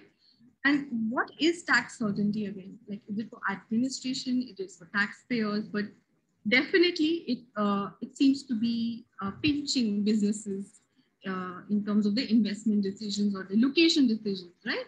So I would say this is another element that needs to be looked at when you try to assess relationship between investment and tax. Next slide, please. And what is the source of tax certainty? So uncertainty. So mostly the uncertainty is attributed to dispute resolution, wherein cases are pending for very long, or the decisions are made in favor of let's say the assessee, but after many years, or not in favor of the assessee in most cases. And I've been working on dispute resolution for quite some time, and I put this graph here. This is sort of a tentative graph for a small set of companies. But if you look at the share of disputed tax in corporate tax, it's sort of gone up after 2015, right? So which means that part of the firm's revenue is locked in disputes and therefore is a cause of uncertainty, which could sort of then have a lead-on impact on investment. India has one of the highest number of transfer pricing audits. My study, which looks at 7,000 cases of transfer pricing in India, finds that the win rate is actually really poor for the tax department, saying that, then to question what are these audits really doing? Is it just pulling taxpayers out? And then this could again adversely impact investment. Of course, no presentation on investment and tax is complete without the reference to Vodafone and K, two cases which have preoccupied us in many, many different ways. But I think this has raised very important questions for tax and investment at the same time. For example, how far back do you go to check source of an income? What do you call expropriation? I think all these questions are something that we should look to answer than just focus on the case alone.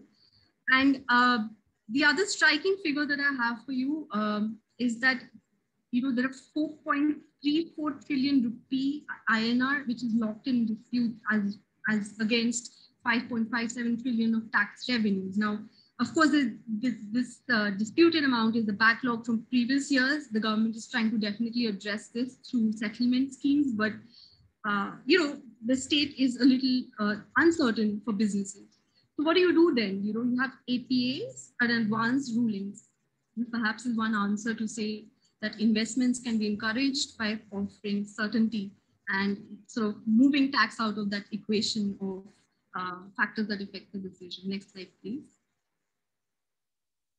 Okay, those are a lot of concluding thoughts, but I'm just going to quickly sort of, look at them and, leave you with questions, and perhaps we can discuss this later. The first one is really going back to, Marian's presentation to say that subsidies were sort of moved out of the RIAN's possibility because of the WTO. And so therefore, what small developing countries might be left with is really the tool of taxation. And often a lot we talk about changing other regulatory practices in developing countries, and especially labor law, which I find very surprising because what is to be changed in the labor law needs to be spelled out as clearly. So, for example, in India, the growth has been accompanied by contractualization of labor, and for trade, that might be a great thing. For business, that might be a great thing because you have to pay lower wages, but is that a great thing for taxes, because you can't find these people in your system? So I think when we talk about improving other regulations and getting rid of tax incentives, there needs to be clarity in what other regulations can do. The third one, of course, relates to this, to say that tax is the pacifier, to say that okay, there are so many things wrong in terms of regulation or institutions, and tax makes up for it. And some countries cannot move ahead very fast in terms of the legislative processes. And so therefore, tax is the only quick resort.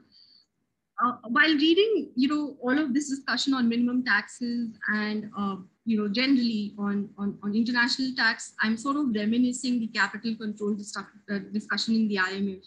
I mean, there was an initial position that capital controls aren't good. And then we had to revisit them and say, no, maybe they're required. And a lot of countries already had capital control, and including India, where capital inflows are regulated, there are caps. And then what do you have in the conventional thinking of international finance? What do you have as a tool to influence the inflows which you require for your balance of payments? And I guess tax is the lone standing tool that may be available, maybe not to India, but to many, many other countries. And of course, no incentive is immune to abuse, or it's not immune to innovations, as we call them in finance. The recent example of SPACs, taking the place of IPOs, is a classic example of how you can structure in so many different ways to get around the problem of, being caught. You can create so many drop-down entities and avail the benefits. Will minimum tax answer this question? I don't know. I don't have an answer for that. And of course, an interesting strand of literature that's developed recently is that investors can influence institutions. And I would really recommend reading Dansman and Slatsky's paper, which is that, there's a great deal of lobbying, and there's need for coordination, because those setting the rules for taxes never really talk to those setting the rules on trade and investment, and they're almost at a conflict. And to resolve this conflict, I think not just international coordination, I think within the nation, there needs to be coordination between departments on what is the coherent economic policy. But of course, I would say that for any investment, retrospective action and a better dispute resolution mechanism definitely works better in terms of bringing investment, and perhaps could be an incentive. So I'm going to stop there. And if anyone has any questions, feel free to. Suranjali, that was such a fascinating presentation. Thank you so much for that and your excellent analysis. I think you left us with a lot of questions to think about. So along those lines, Agustin has a question for you. So I will give the floor to him. Thank you, Nana. Thanks, Suranjali. So I think Marion mentioned the theory of taxation from an optimal perspective and how one should think about taxing immobile factors more than mobile factors, right? And I was wondering, and also given that some countries in Asia in particular are strong when it comes to services, and how the impact of the pandemic could be a game changer there. And what I have in mind is the fact that many people are moving into full remote modes of working, and how that would have an impact in increasing the mobility of labor as a factor, and whether we will be seeing some also tax competition, not only when it comes to business and corporations, but also when it comes to workers, basically to labor, right? There was some discussion about the mobility of the wealthy and wealth taxation, how that plays a role. But here, I'm wondering where the COVID-19 shock and the change in the way of businesses are modeled out there can have an impact on lower skill workers, in a sense. What's your view on that?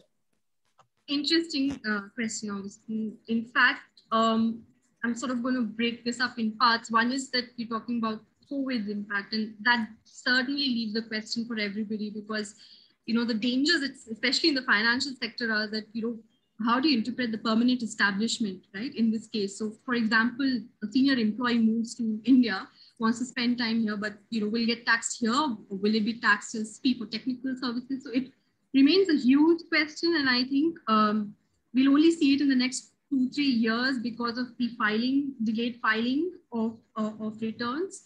So perhaps that's going to be a question that we're going to be staring at. And second is, I think, more important, which is also related to the point that I was making about contractualization of labor.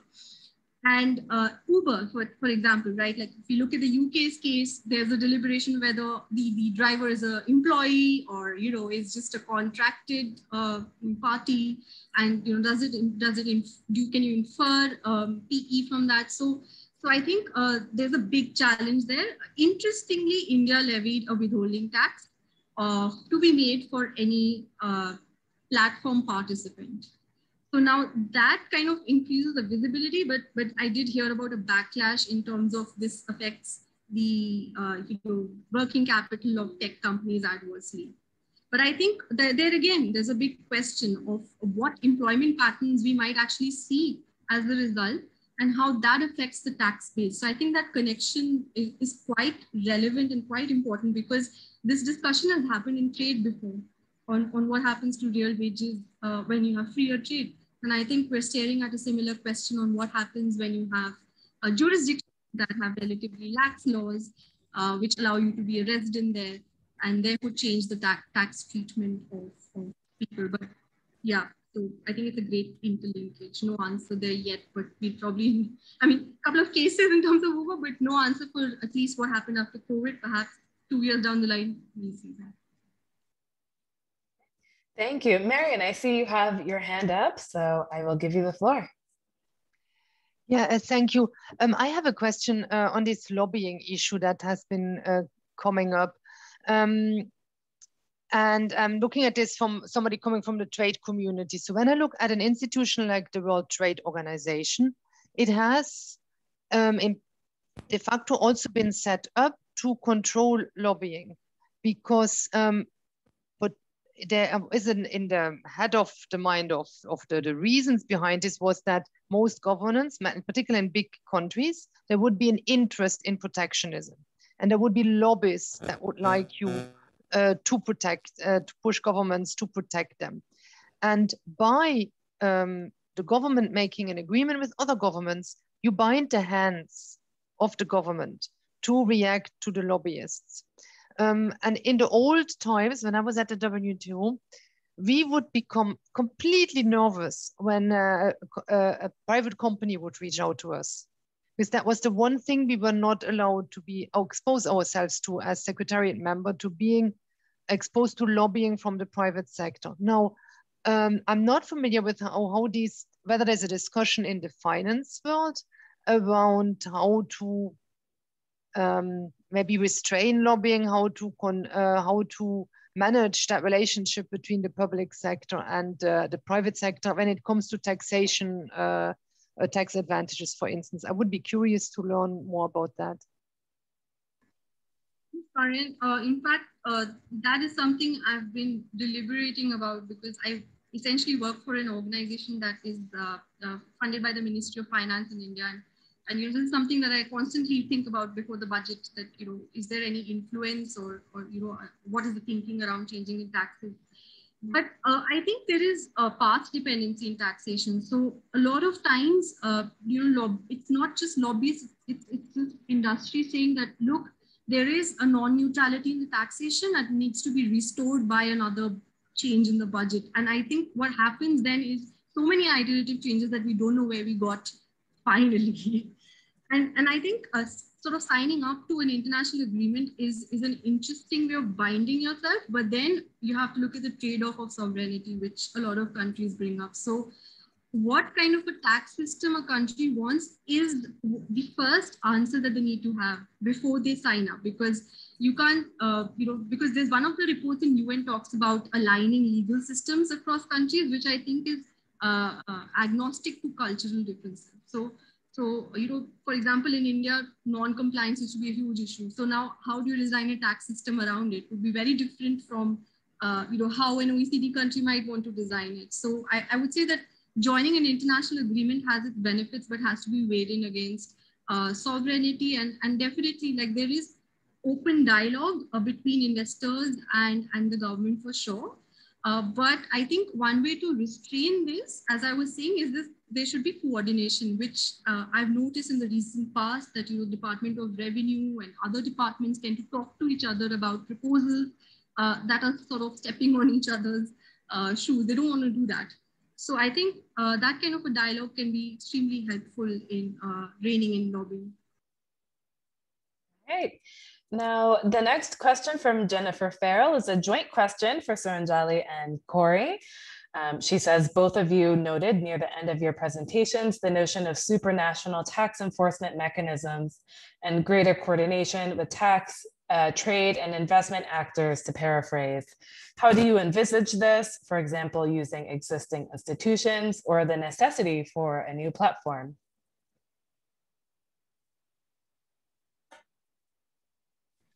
Yeah, so with the introduction of the goods and services taxes in India, the tax competition between states has become slightly lower, because it's administered by the center and the states sort of accede to those rates, and then the revenue is distributed.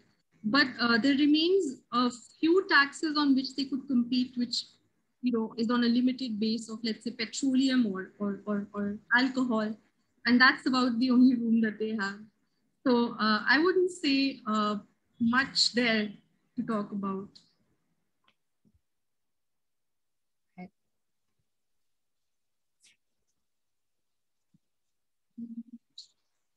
Now, was there another question? I'm sorry, am I missing? Yes. Corey, do you have anything to add to that question, or shall we move on?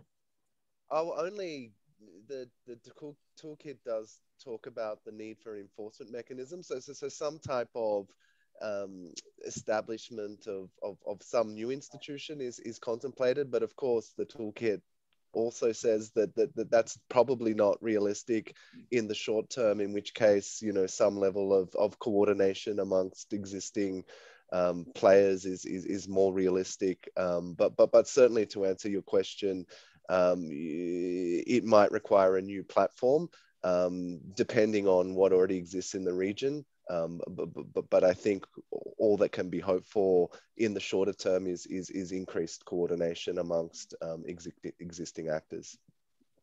All right, thank you. All right, now moving on, we have a question from Frederick for Suranjali. And Frederick says, you mentioned the discussion about tax incentives as substitutes for disadvantages due to other regulations. Why is it more difficult to convince policymakers of reducing certain unfavorable regulations than implementing tax incentives?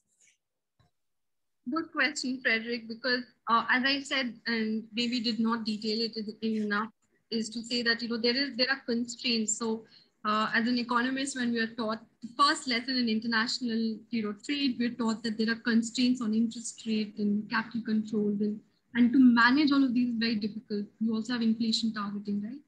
Now, for countries like India, capital controls exist for reasons of shocks to foreign exchange, which could impede their ability to import more.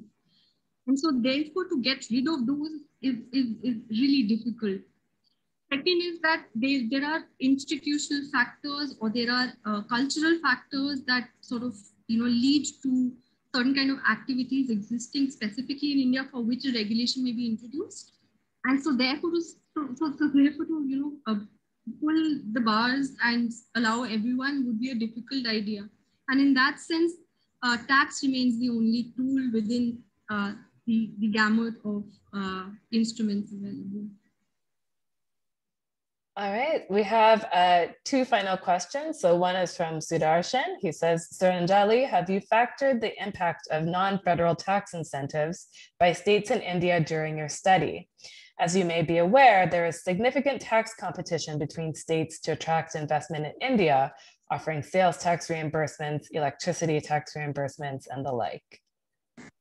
Yeah, so as I said that, with the introduction some of this waned away, I definitely would have to relook at it, because all of this was probably examined in the earlier regime. Of course, electricity and petroleum remain outside the ambit of GST. So as I said, there are limited items under which competition is still sort of possible. Thank you. And now we have a question from Stephen Shea. I'll pose it to the panel now, since Howard will be discussing dispute resolution. But he says, even if one makes the heroic assumption that tax incentives are net beneficial, if incentives overwhelmingly benefit capital, and capital is owned overwhelmingly by the most wealthy in all countries, where does global inequality in individual wealth, looking at distribution within countries and globally, fit within this discussion? Okay, so shall I go first? If you would like, absolutely. So I think at the end of the day, inequality is embedded in system and its design itself. And any sort of derivative of the tax system, which is the dispute resolution or instruments to provide certainty, sort of might perpetuate these. So I think the path correction is to reverse what exists in terms of rates, I would say, and to complicate the tax code itself, simplify the tax code itself. I think it's a great ambition that every tax department has, but hasn't been achieved so far. It only gets more complicated with interpretation. But I think those are the only ways to sort of tackle inequality. I think all others are slightly blunt on top of instruments, in my view. All right, great. Does anyone else have an answer to that question, or shall we move on? I'll hold my answer from my presentation. It's the short form is it's core. It's absolutely at the core, and it's not accidental that we see the distributional impacts we've seen over the last 30 years. That's been the point of it. Well, thank you for that, Howard. And again, Suranjali, thank you so much for your presentation. So now, Howard, great to have you with us. You're our final presenter. For more than 20 years, Howard was the Senior International Law Advisor to the International Institute for Sustainable Development, the IISD. And at the IISD, he advised more than 75 governments around the world on international investment law and policy. He is also an international arbitrator, appointed in 2017 to an investment treaty arbitration under the World Bank's International Center for the Settlement of Investment Disputes. And Howard has significant expertise in the natural resources sector, including related international tax and stabilization issues. And Howard began his legal career with the Department of Justice in Canada, spent several years in private practice, and then joined the IISD. So Howard, again, it is a pleasure to have you here, and I will hand over the floor to you.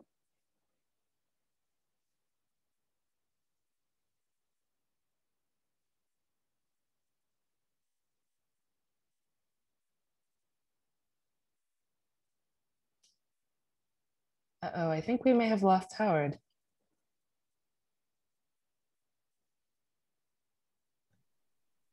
Yes, he was frozen, but let's wait for a sec. Maybe he comes back.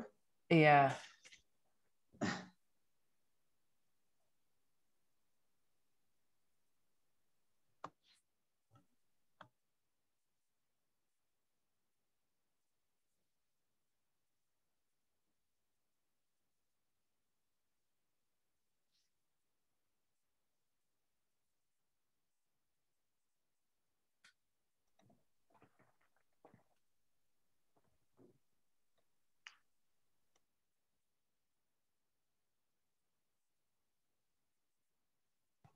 If I can, I would add something on the local level competition. Someone mentioned the implementation of tax incentives by subnational governments. I think that's a crucial issue, not only in India, but in many federations or decentralized countries. And I don't know the case of India exactly, and Suranjali knows much better than I do. But I can tell that even here in Switzerland, getting data, information on any fiscal cost or let alone impact evaluation at the local level can be very tricky. We a time ago tried to do some research on tax incentives implemented by some national governments in Latin America. And even though for some countries it's compulsory by law or constitution to provide information on that, it's just impossible to get information. I think Brazil has some data on that, but it's really an exception. In the US, you find data in Canada, but it's really worth mentioning exceptions rather than the rule. So I don't know, Suranjali, what's the state of the art in India? I guess it's very difficult to run. Yeah, it's difficult to get data. I mean, not even aggregates are available accurately. So, yeah. Thank you for that. Howard, welcome back. I don't know what happened. My whole computer shut down. Oh no. Completely. Well, so, you've restored it very quickly. So, okay. All right, the floor is yours. Thank you. So if I can, I want to start with a couple of quick comments. First, a disclaimer. A great deal of what I'm going to talk about today is uncertain. If you go through the tax, I'll be focusing on the dispute settlement proposals in the Pillar 1 and Pillar 2 blueprints, in particular Pillar 1. Much of what's in there is still under discussion, to be reviewed, further work being done, and so on. So it's very difficult to pin down with any precision what the actual results will be. Second, in that vein, there's a whole series of persistent rumors that all of the dispute settlement with respect to beyond amount A is going to be dropped. Whether that's the case or not, I have no idea, but there's a lot of rumors to that effect. So obviously that would have a huge impact on the final results if that's a decision that gets made. So there's a number of uncertainties that come from the text, and you have to bear with me as a result of that. And maybe after this meeting, we'll learn more. Second, and this relates to some discussion that started last week and is somewhat relevant to this week.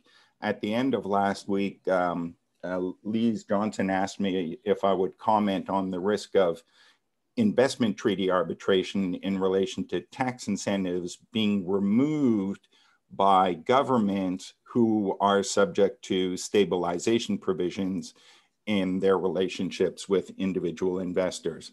So I've prepared some notes on that I've sent to Irma, and I think we're going to try and put it in the chat or send it around. So you'll know that that's what those long chats are about. There are a series of notes relating specifically to that issue from that question.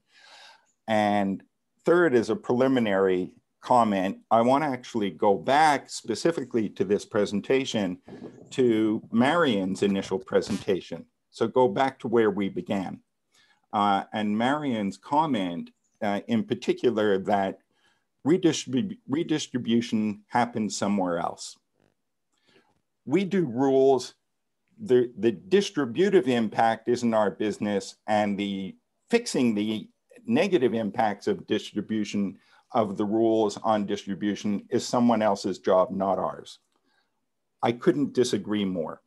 And I don't think Marion was saying that in a way to support that view that that's the way it should be, as opposed to indicate that's the approach that is taken by the institutions. But to me, I think if we look back historically to the 60s, 70s, and 80s, when wealth distribution was much more balanced than it is now, especially within countries, and we look at the impact of the evolution of international economic law over the period from the 80s to today, the chief impact has been the redistribution of wealth, quite by design. And a big part of that is because the rules on trade and investment and e-commerce and tax and other things have begun to focus not on access to economic activity, but on protecting the right to maximize profit of those who already have the most, the 1% in colloquial terms. And there's been an important shift from creating access to economic activity to providing rights and remedies that promote the maximization of profit, which is a very different thing than rights to access economic activity, and a very different goal. So I think those results have been quite intended and are quite part of the systemic design that we see today. And in my view, international arbitration, for reasons I'll get into in more detail, international arbitration has actually become the enforcement tool for those very processes. And that's the real risk of transferring international arbitration processes to tax law, not ephemeral notions of sovereignty. There are real implications in terms of global impacts from doing so. So with that, I'll briefly get into some of the specifics in the Pillar 1 Blueprint Tax Certainty proposal and look at the key issue of how far does it go to expand the role of private companies in the international arbitration process, and then go to some issues that I hope create context for the argument that simply transferring international arbitration processes to tax law is not going to produce the kind of results that are good for international governance, in my view.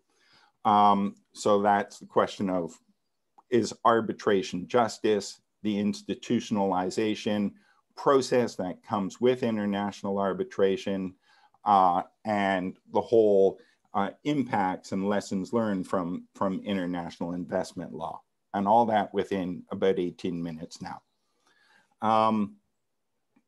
The current state of dispute settlement in international tax, in a very schematic form, focuses on government cooperation and information sharing, on the mutual agreement processes.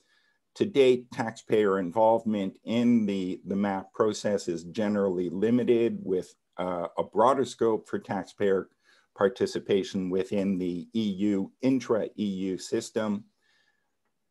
Looking beyond MAP to actually the MAP arbitration process, that's really in the context of the MLI, been limited to around 30 states that have covered themselves with that. So it is not nearly as widespread as some would want people to believe. Simply the fact that it's available in the MLI doesn't mean the uptake has been huge within that context. And we need to look at the uptake there. Taxpayer involvement, again, is still limited in terms of the MAP arbitration in most cases. And there is, in general, no binding impact of the MAP process, even if it goes to arbitration, on the taxpayer. The taxpayer has a right to opt out at any time, even after a decision is made. And so you have, in terms of the notion of tax certainty, you have a tax certainty notion that's one way. Tax certainty for the investor, but if the investor doesn't like the result, there's no tax certainty for the governments that are involved. That part of the equation simply falls off the table. I'm getting too animated and knocking things on my desk over. And there's generally very limited transparency, limited public access, limited public awareness of the final decisions, except within the EU context again. If we look at Pillar 1, the tax certainty proposals that come at the end of Pillar 1, and let me see if I can move this here. There's an expanded MAP process in relation to Amount A. So I'm not going to get into the technical details of what Amount A is. I hope most people are generally familiar with it.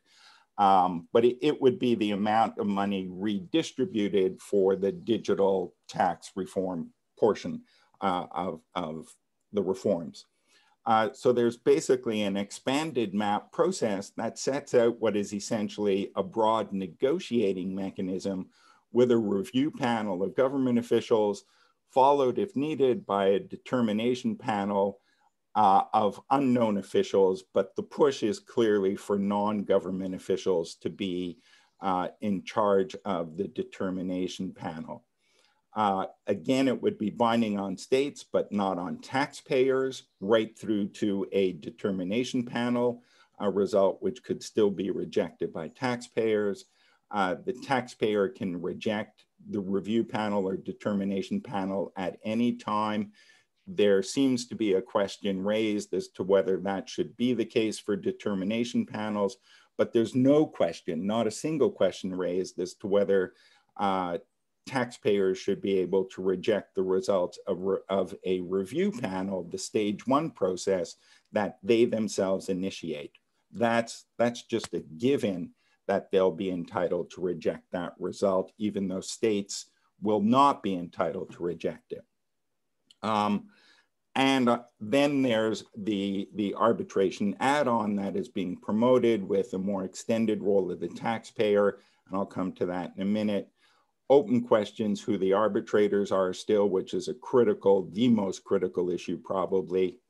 And again, making it clear that even with the arbitration add-on, at no time will the result be binding on the actual taxpayer unless they agree to it being binding. So what we and even then, it's only binding on a year-to-year basis. It doesn't carry forward for the exact same issues. So if the taxpayer doesn't apply for tax certainty, the binding nature of a decision in year X is only for year X, not X plus the next few years. And even at that, it may never be public for others to be able to see whether it's being complied with or not. So essentially, there's a massive mandatory negotiating process for states within the threshold amounts for Amount A, the states that qualify. There's a process, in my view, that legally tries to divide larger and smaller economies of developing countries, which from a broader political economy perspective, I think creates a lot of risk for developing countries. And in a couple of places, one sees the role of the OECD Secretariat expressed as providing, and I use one quote here, significant guidance to parties as to how the review and determination panels should unfold. That, in my view, creates real institutional questions as well. Beyond Amount A, there's clearly a goal to move to mandatory arbitration on issues, on any issues for large size M&Es that are in scope for Amount A and presumably for the global minimum tax. And at one point, and I'll come back to this, they actually talk about it being a quid pro quo for the largest companies to have greater arbitration rights in exchange for being subject to Amount A and the global minimum tax, the burdens it imposes on them. And so the reward will be to expand arbitration rights under the scheme set out. And it seems to me that's a highly dubious concept and approach to be taking here. So we see the role of the taxpayer expanding, still open questions beyond Amount A as to who the arbitrators would be, and a whole series of unresolved issues set out right at the end of that part of the tax certainty chapter, where more work needs to be done, but there's no resolution and no public availability of that extra work to date that I'm aware of. So again, a lot of unanswered questions. Now, for some reason, I'm not able to, okay.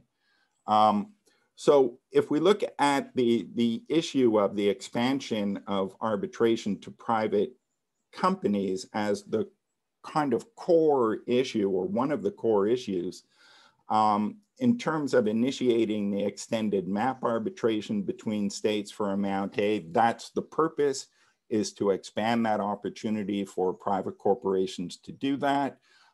They initiate the process with their own Amount A self-assessment, which in and of itself may not be the most critical issue, but it is the starting point. And in other words, they set the starting point for the process, and then can initiate the early tax certainty provisions, which again are binding on states, but not binding on them. Participating in the extended map. So the first slide was initiating it. This is their participation in it. And we see very clear statements like any approach to achieve early tax certainty relies upon active and transparent participation by an MNE group. So the level of participation is certainly going to be bumped up from the MLI processes that we've seen to date, and that's clearly expressed as the goal.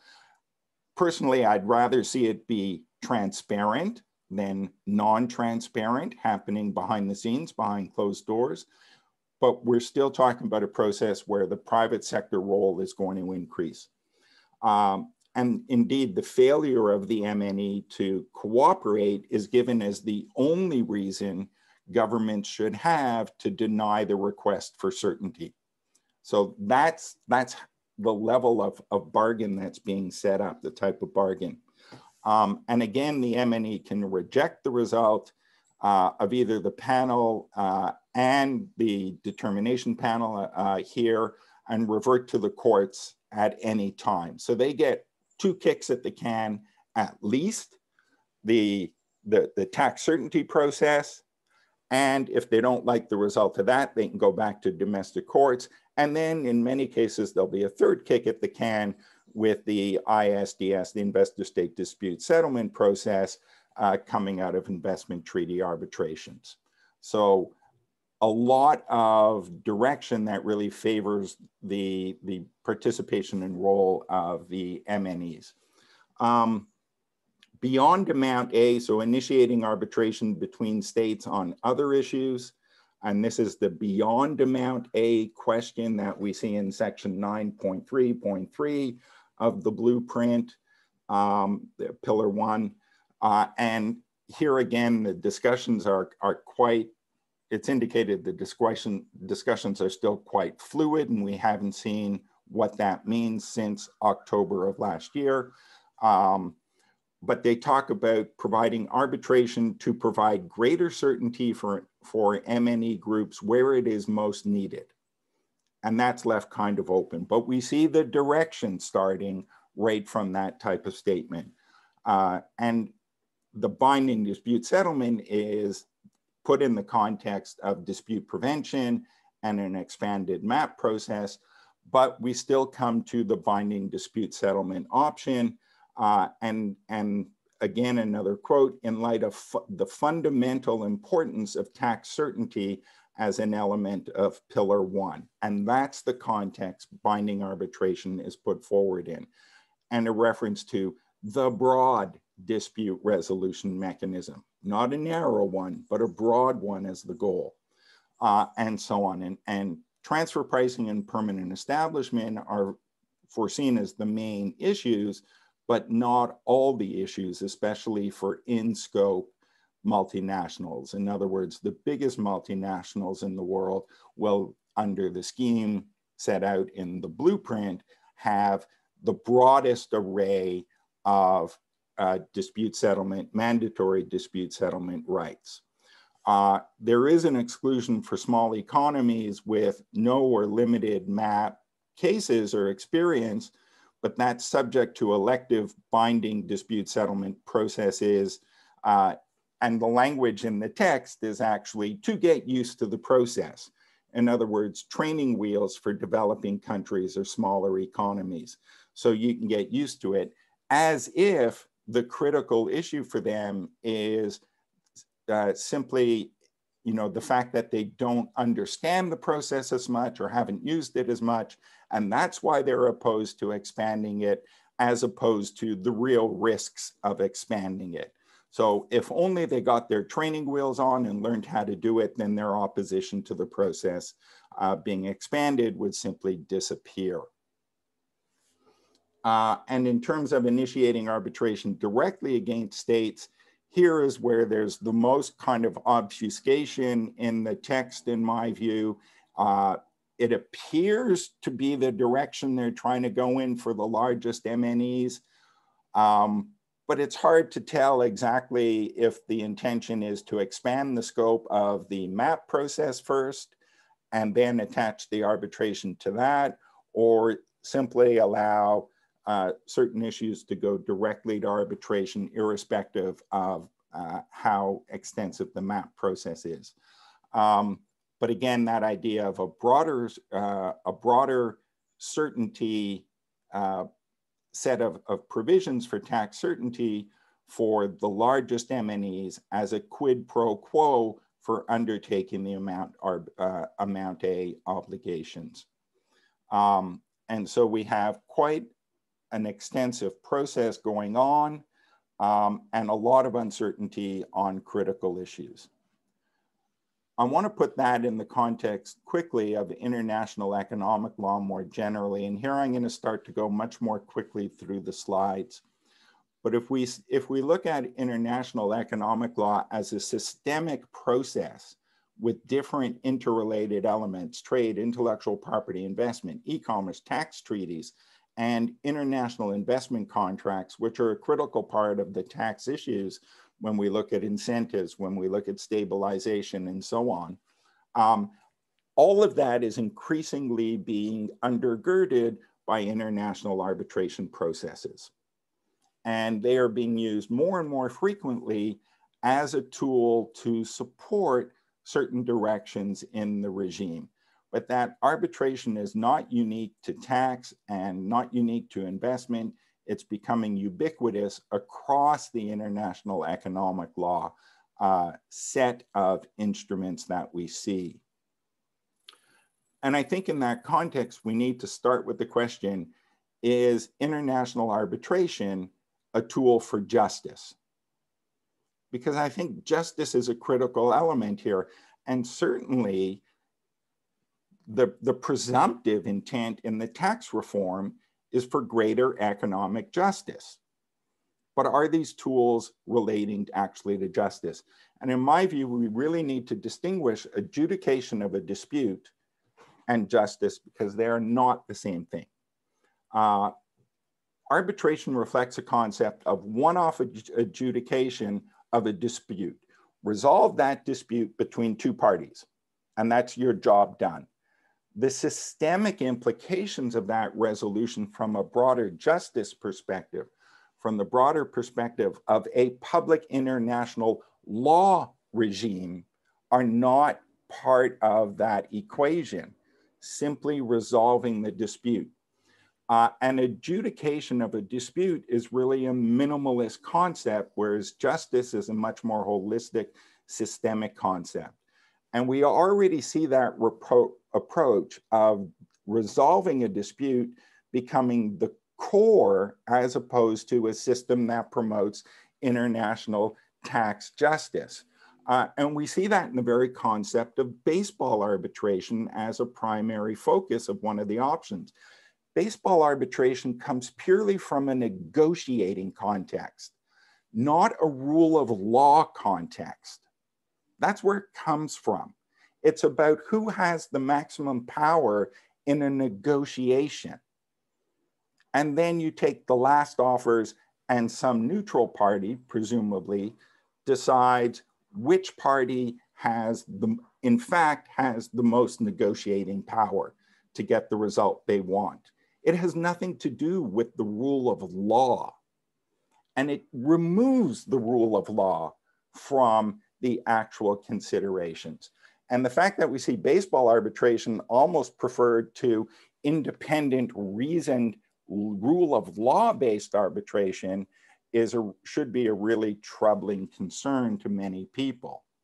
But again, it focuses on the issue of resolving a dispute, not applying justice, not applying the rule of law. And we have a number of problems that come with the general arbitration process. It's not subject to oversight easily. There's a legal right of arbitrators to be wrong in law in international arbitration systems that is reinforced in domestic processes that allow judicial review of arbitrations. Being wrong in law is not a ground to overturn an arbitration decision. Full stop. Full stop. There's no but that comes with that. Okay? So, and arbitrators know that. And when you say that to arbitrators, they will say, how dare you suggest an arbitrator will not follow the rule of law in reaching a decision? I'm sorry. I'm not even going to answer that question here. There's issues of inconsistency. And when you have a lack of transparency, you don't even know when you have inconsistency. Donald Rumsfeld passed away yesterday, and we all remember his known unknowns and unknown unknowns. Well, that's exactly what you have when you have a non-transparent and inconsistent set of results. A lot of known unknowns and unknown unknowns. And that's not a way to run a public international law dispute settlement system, and tax treaties are part of public international law. We have conflicts of interest. We have between arbitrators sitting one day as arbitrators and one day as lawyers on the same issue. And we have the fact that arbitration has become a big business against governments.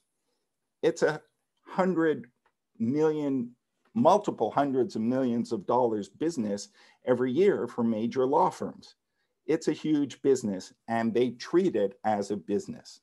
And it becomes an entirely corrupting setting. So that's just around the issue of, is arbitration justice? There's also a critical issue of a lack of organizational structure in international arbitration, but it would be wrong to assume that that means there is no organizing structure. What it actually means is that a formal structure has been replaced by an informal structure. And an informal structure in some ways can actually be more insidious than a formal one, because you don't see it operating in daylight. It operates behind the scenes. And that includes the role of appointment of arbitrators as a reward for doing good. It includes building business relationships. It includes a whole series of things that are socializing people into an approach to ruling as arbitrators and being part of the arbitration world that is extremely risky in my view. And I'll give us one quick example. In the international arbitration under investment treaties, the investor state dispute settlement system with over 1,100 cases so far, there are exactly two arbitrators who come from a civil society background. Two, Philip Sands and myself, that's it. So where do they all come from? Because it isn't broadly based. So we need to look at those issues as a systemic issue, and again, in relation to, Are we resolving a one-off dispute, or are we building a system that supports the rule of law in international taxation issues? And we see some studies on this. Catherine Rogers, who's one of the most supportive academics of international arbitration, has looked at this, and a number of others, and I won't go into detail on this slide. So who are the decision makers? A critical issue. Their relationship to international business is a critical issue. And indeed, the biggest finding of Catherine Rogers is it's a collaboration between international legal elites and international economic elites. And she has all the data to show it. That is what actually drives the expansion of international arbitration into new countries and into new sectors. The club replicating itself in different countries and in different sectors of the economy. And that's the kind of thing that we see over and over again. Other issues, we've seen the transformation of arbitration from a shield of last resort to a sword of first resort. And certainly when you allow multiple remedies to taxpayers, that's exactly the result you're going to get. The more remedies they have, the more they will be used. In that context, the arbitration process takes on a life of its own. If you build it, they will come. And after 20 plus years doing international arbitration work, I'm getting much closer to 30 now, it never fails to amaze me how creative investors and their lawyers can be in relation to new claims. And trying to reform the system after experience is gained is almost impossible. So you need to be really careful what you design in the first place, because changing it will be much harder afterwards. The UNCITRAL process is an example of that. The reform of investor-state dispute settlement, now in its third full year at the UNCITRAL working group process, and it has at least 4 more years to go. And the result of that is widely expected to be minimalist at best right now. So it just shows the difficulty of changing the system once you start it. And a bigger role and more critical one, and this is where Catherine Rogers' analysis becomes important, private dispute settlement, when it begins to take over, in itself becomes an instrument of international economic power. And when that power is managed by a combination of legal and economic elites as the informal institutional structure of the international arbitration world, which it largely is, then that power has purpose and it has meaning and it has impact. And the question of whether or not that power should be extended to the international tax world is a really critical question, I think. I'm gonna jump ahead very quickly so that there's time for questions. Essentially, what we end up seeing is this type of system, sorry, again, this point that I just want to make again quickly, the shift in international economic law from working to create economic opportunities to now working as a bulwark for capital owners to maximize their profit is a fundamental shift, and that is necessarily at the expense of other economic stakeholders. Maximizing profits means someone else's economic benefit from that activity will be smaller. That's what it means. And so we need to look at those distributional impacts and risks of a system of international arbitration that is essentially run by the beneficiaries of that right to maximum profit. We are giving them the keys to the store when they also manage the dispute settlement process. And what you see is the ability, and here we see what we now know as a K recovery from COVID, but is in fact the distributional impacts, if we look at public welfare along the lines, one axis, and the impact of the breadth of international economic law today with all of the components of international trade agreements. And if we look at the distributional impacts colloquially in terms of the 1% versus the rest, what we see is the 1% being given the international economic law tools, the arbitration tools, in order to maximize their profit, to maximize their positioning at the expense of other stakeholders. So when we talk about redistribution being done somewhere else, at the same time, those very instruments that are helping create and support the skewed distribution we see today are giving the tools to those very actors that gain the most to restrict the ability of government to undertake the redistribution through any of the economic, social, and environmental tools that need to be brought to bear in order to do that. The tools to restrict governments making that redistribution effort are being constrained by those rules themselves and the dispute settlement process that comes with it. And that is working within countries and working between countries. And so we see a very serious potential implication of extending that to tax law. I'll just go to the last bullet here. This is the last slide. I think if we look at the question of dispute settlement for tax governance, we need to know that it's fit for purpose. We need to know that it's going to be designed for good governance, good tax governance, not just to prevent double taxation of MNEs. That's not enough of a design purpose, but at present, it's pretty much the focal point of the design purpose within the Pillar 1 context. I'll leave it at that.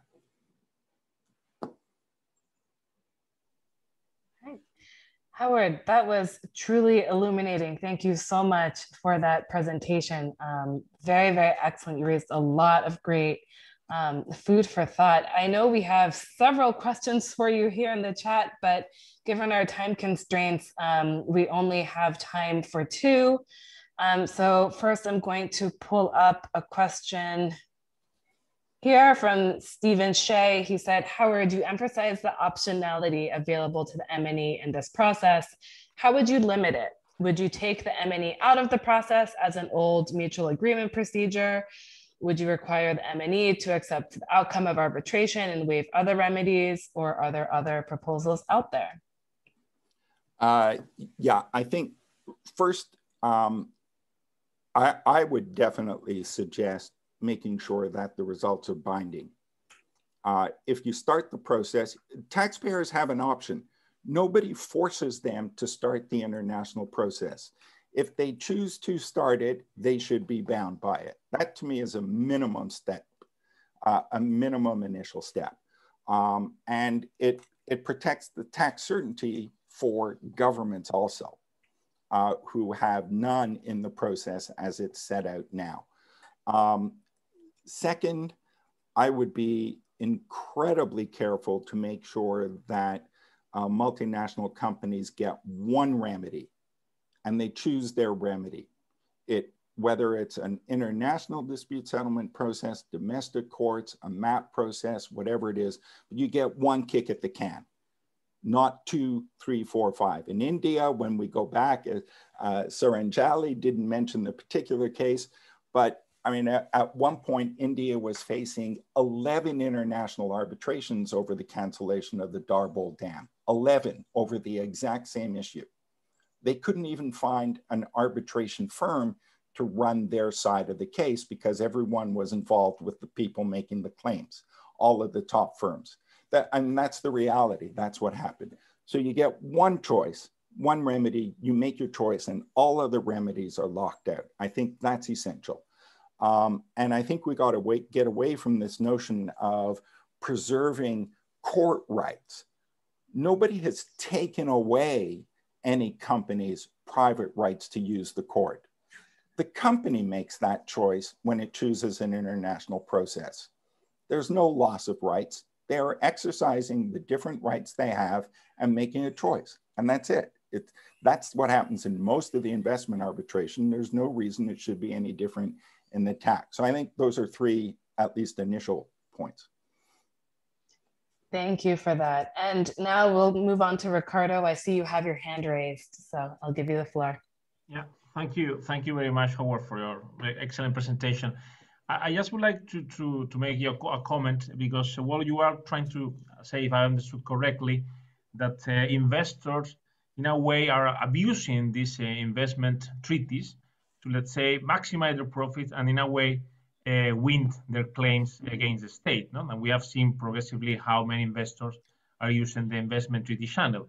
So my question to you is, what do you think about the carve-out provisions in bilateral investment treaties? Do you think that we should interpret restrictively? Do you think that we should, let's say, eliminate or make more clear that taxation cannot be dealt with in investment bilateral treaties? How we work with these taxation carve-outs, no? to prevent the effects that you are describing. Thank you very much, Howard. Yeah. So a lot of international investment agreements today include either a complete carve-out of tax issues, and tribunals have looked at that and interpreted them appropriately in most cases where the carve-out exists, and found they have no jurisdiction over the issue.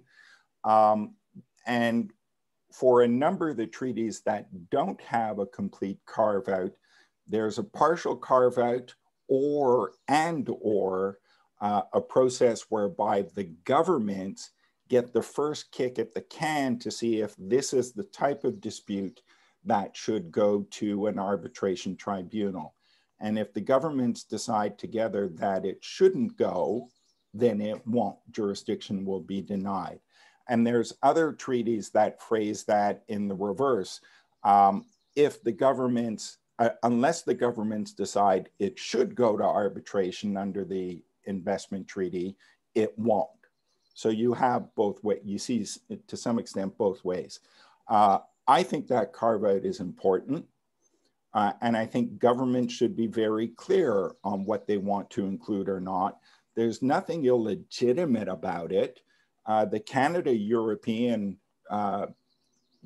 investment chapter in the Economic Cooperation Agreement in CETA has a carve-out that requires government approval of tax issues going to arbitration. If Canada and the European Union can do that, there's no reason developing countries can't do that. It's a perfectly legitimate tool to use and to prevent abuse. And let me go back to your first point about the risk of abuse. What we see very often in investment treaties is the threat of initiating an arbitration having a massive impact. The regulatory chill issue. And I know personally, I can give you one example that's been talked about publicly many times, and that's tobacco legislation.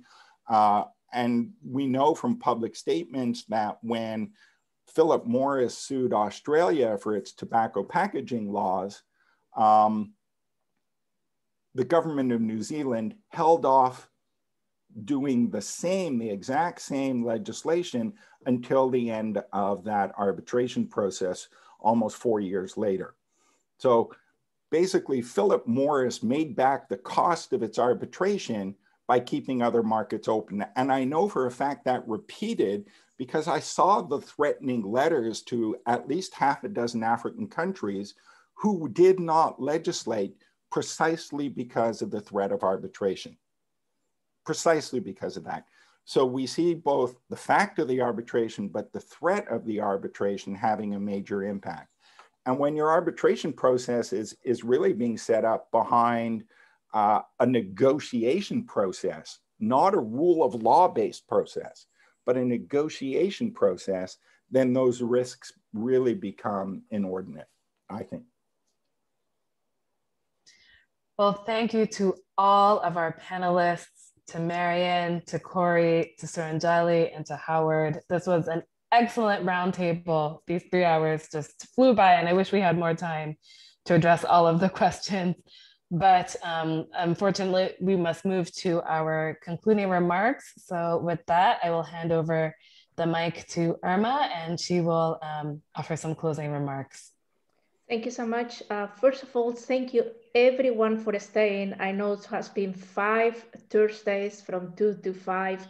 It's not easy to just keep the whole 3 hours, and we have been able to, hopefully for you, to offer different views and looking at the need to develop this topic a little more. I have to leave in 1 minute because I have to teach online.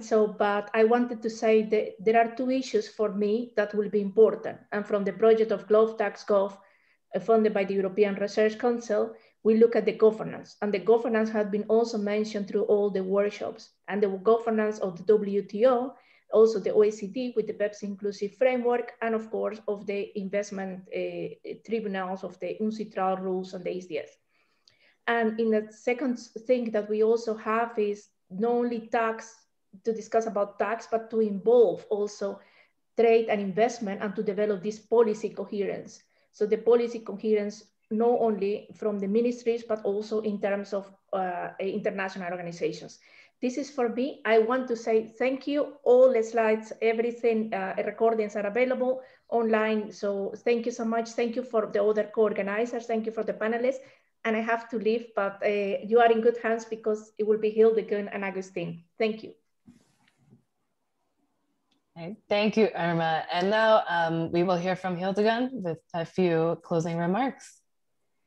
Okay, so thank you very much for your excellent presentations today, and thank you to everybody who have participated in the in this whole series of workshops. It has been really interesting, and I would like to pick up one of the points that Marion made and also Irma made just now, and that is incentives do not work. Tax incentives do not work. That's the one point, and the other one is policy coherence. So if we look at, if we keep in mind that incentives do not work all that well for taxes and investment, so then why do we make so much effort to introduce them and to try to design policies around them? And here it's interesting to look at the policy in the trade area and the investment area, because if we look at the trade policy area, it's very much about disciplining the subsidies, put disciplines on taxes to avoid distorting the markets and to avoid tilting the playing field. So that's kind of the approach taken in trade policy. And then if you look at investment policy, and largely it's supported by the development bank. So here it's the incentives are more to attract investment, to attract investment for all good purposes, like creating jobs, like transferring technology, like creating development in broad. And then you go back to trade agreements. You have the TRIMs. You are not supposed to kind of attach conditions to investment, that they create jobs, that they source locally, and that they the conditions are that they need to export. So there are really kind of discrepancies here. And then you have the BEPS, which is also based on kind of the assumption that incentives work. So firms will allocate their investment, at least their portfolio investment and their activities to low tax havens to avoid taxes. So we seem to base that policy on the assumption that incentives works. So I think it's really something that we have put on the table, these areas of contradicting or incoherent policies. And I think there is one discipline that we need to get a better handle of that, and that's political science.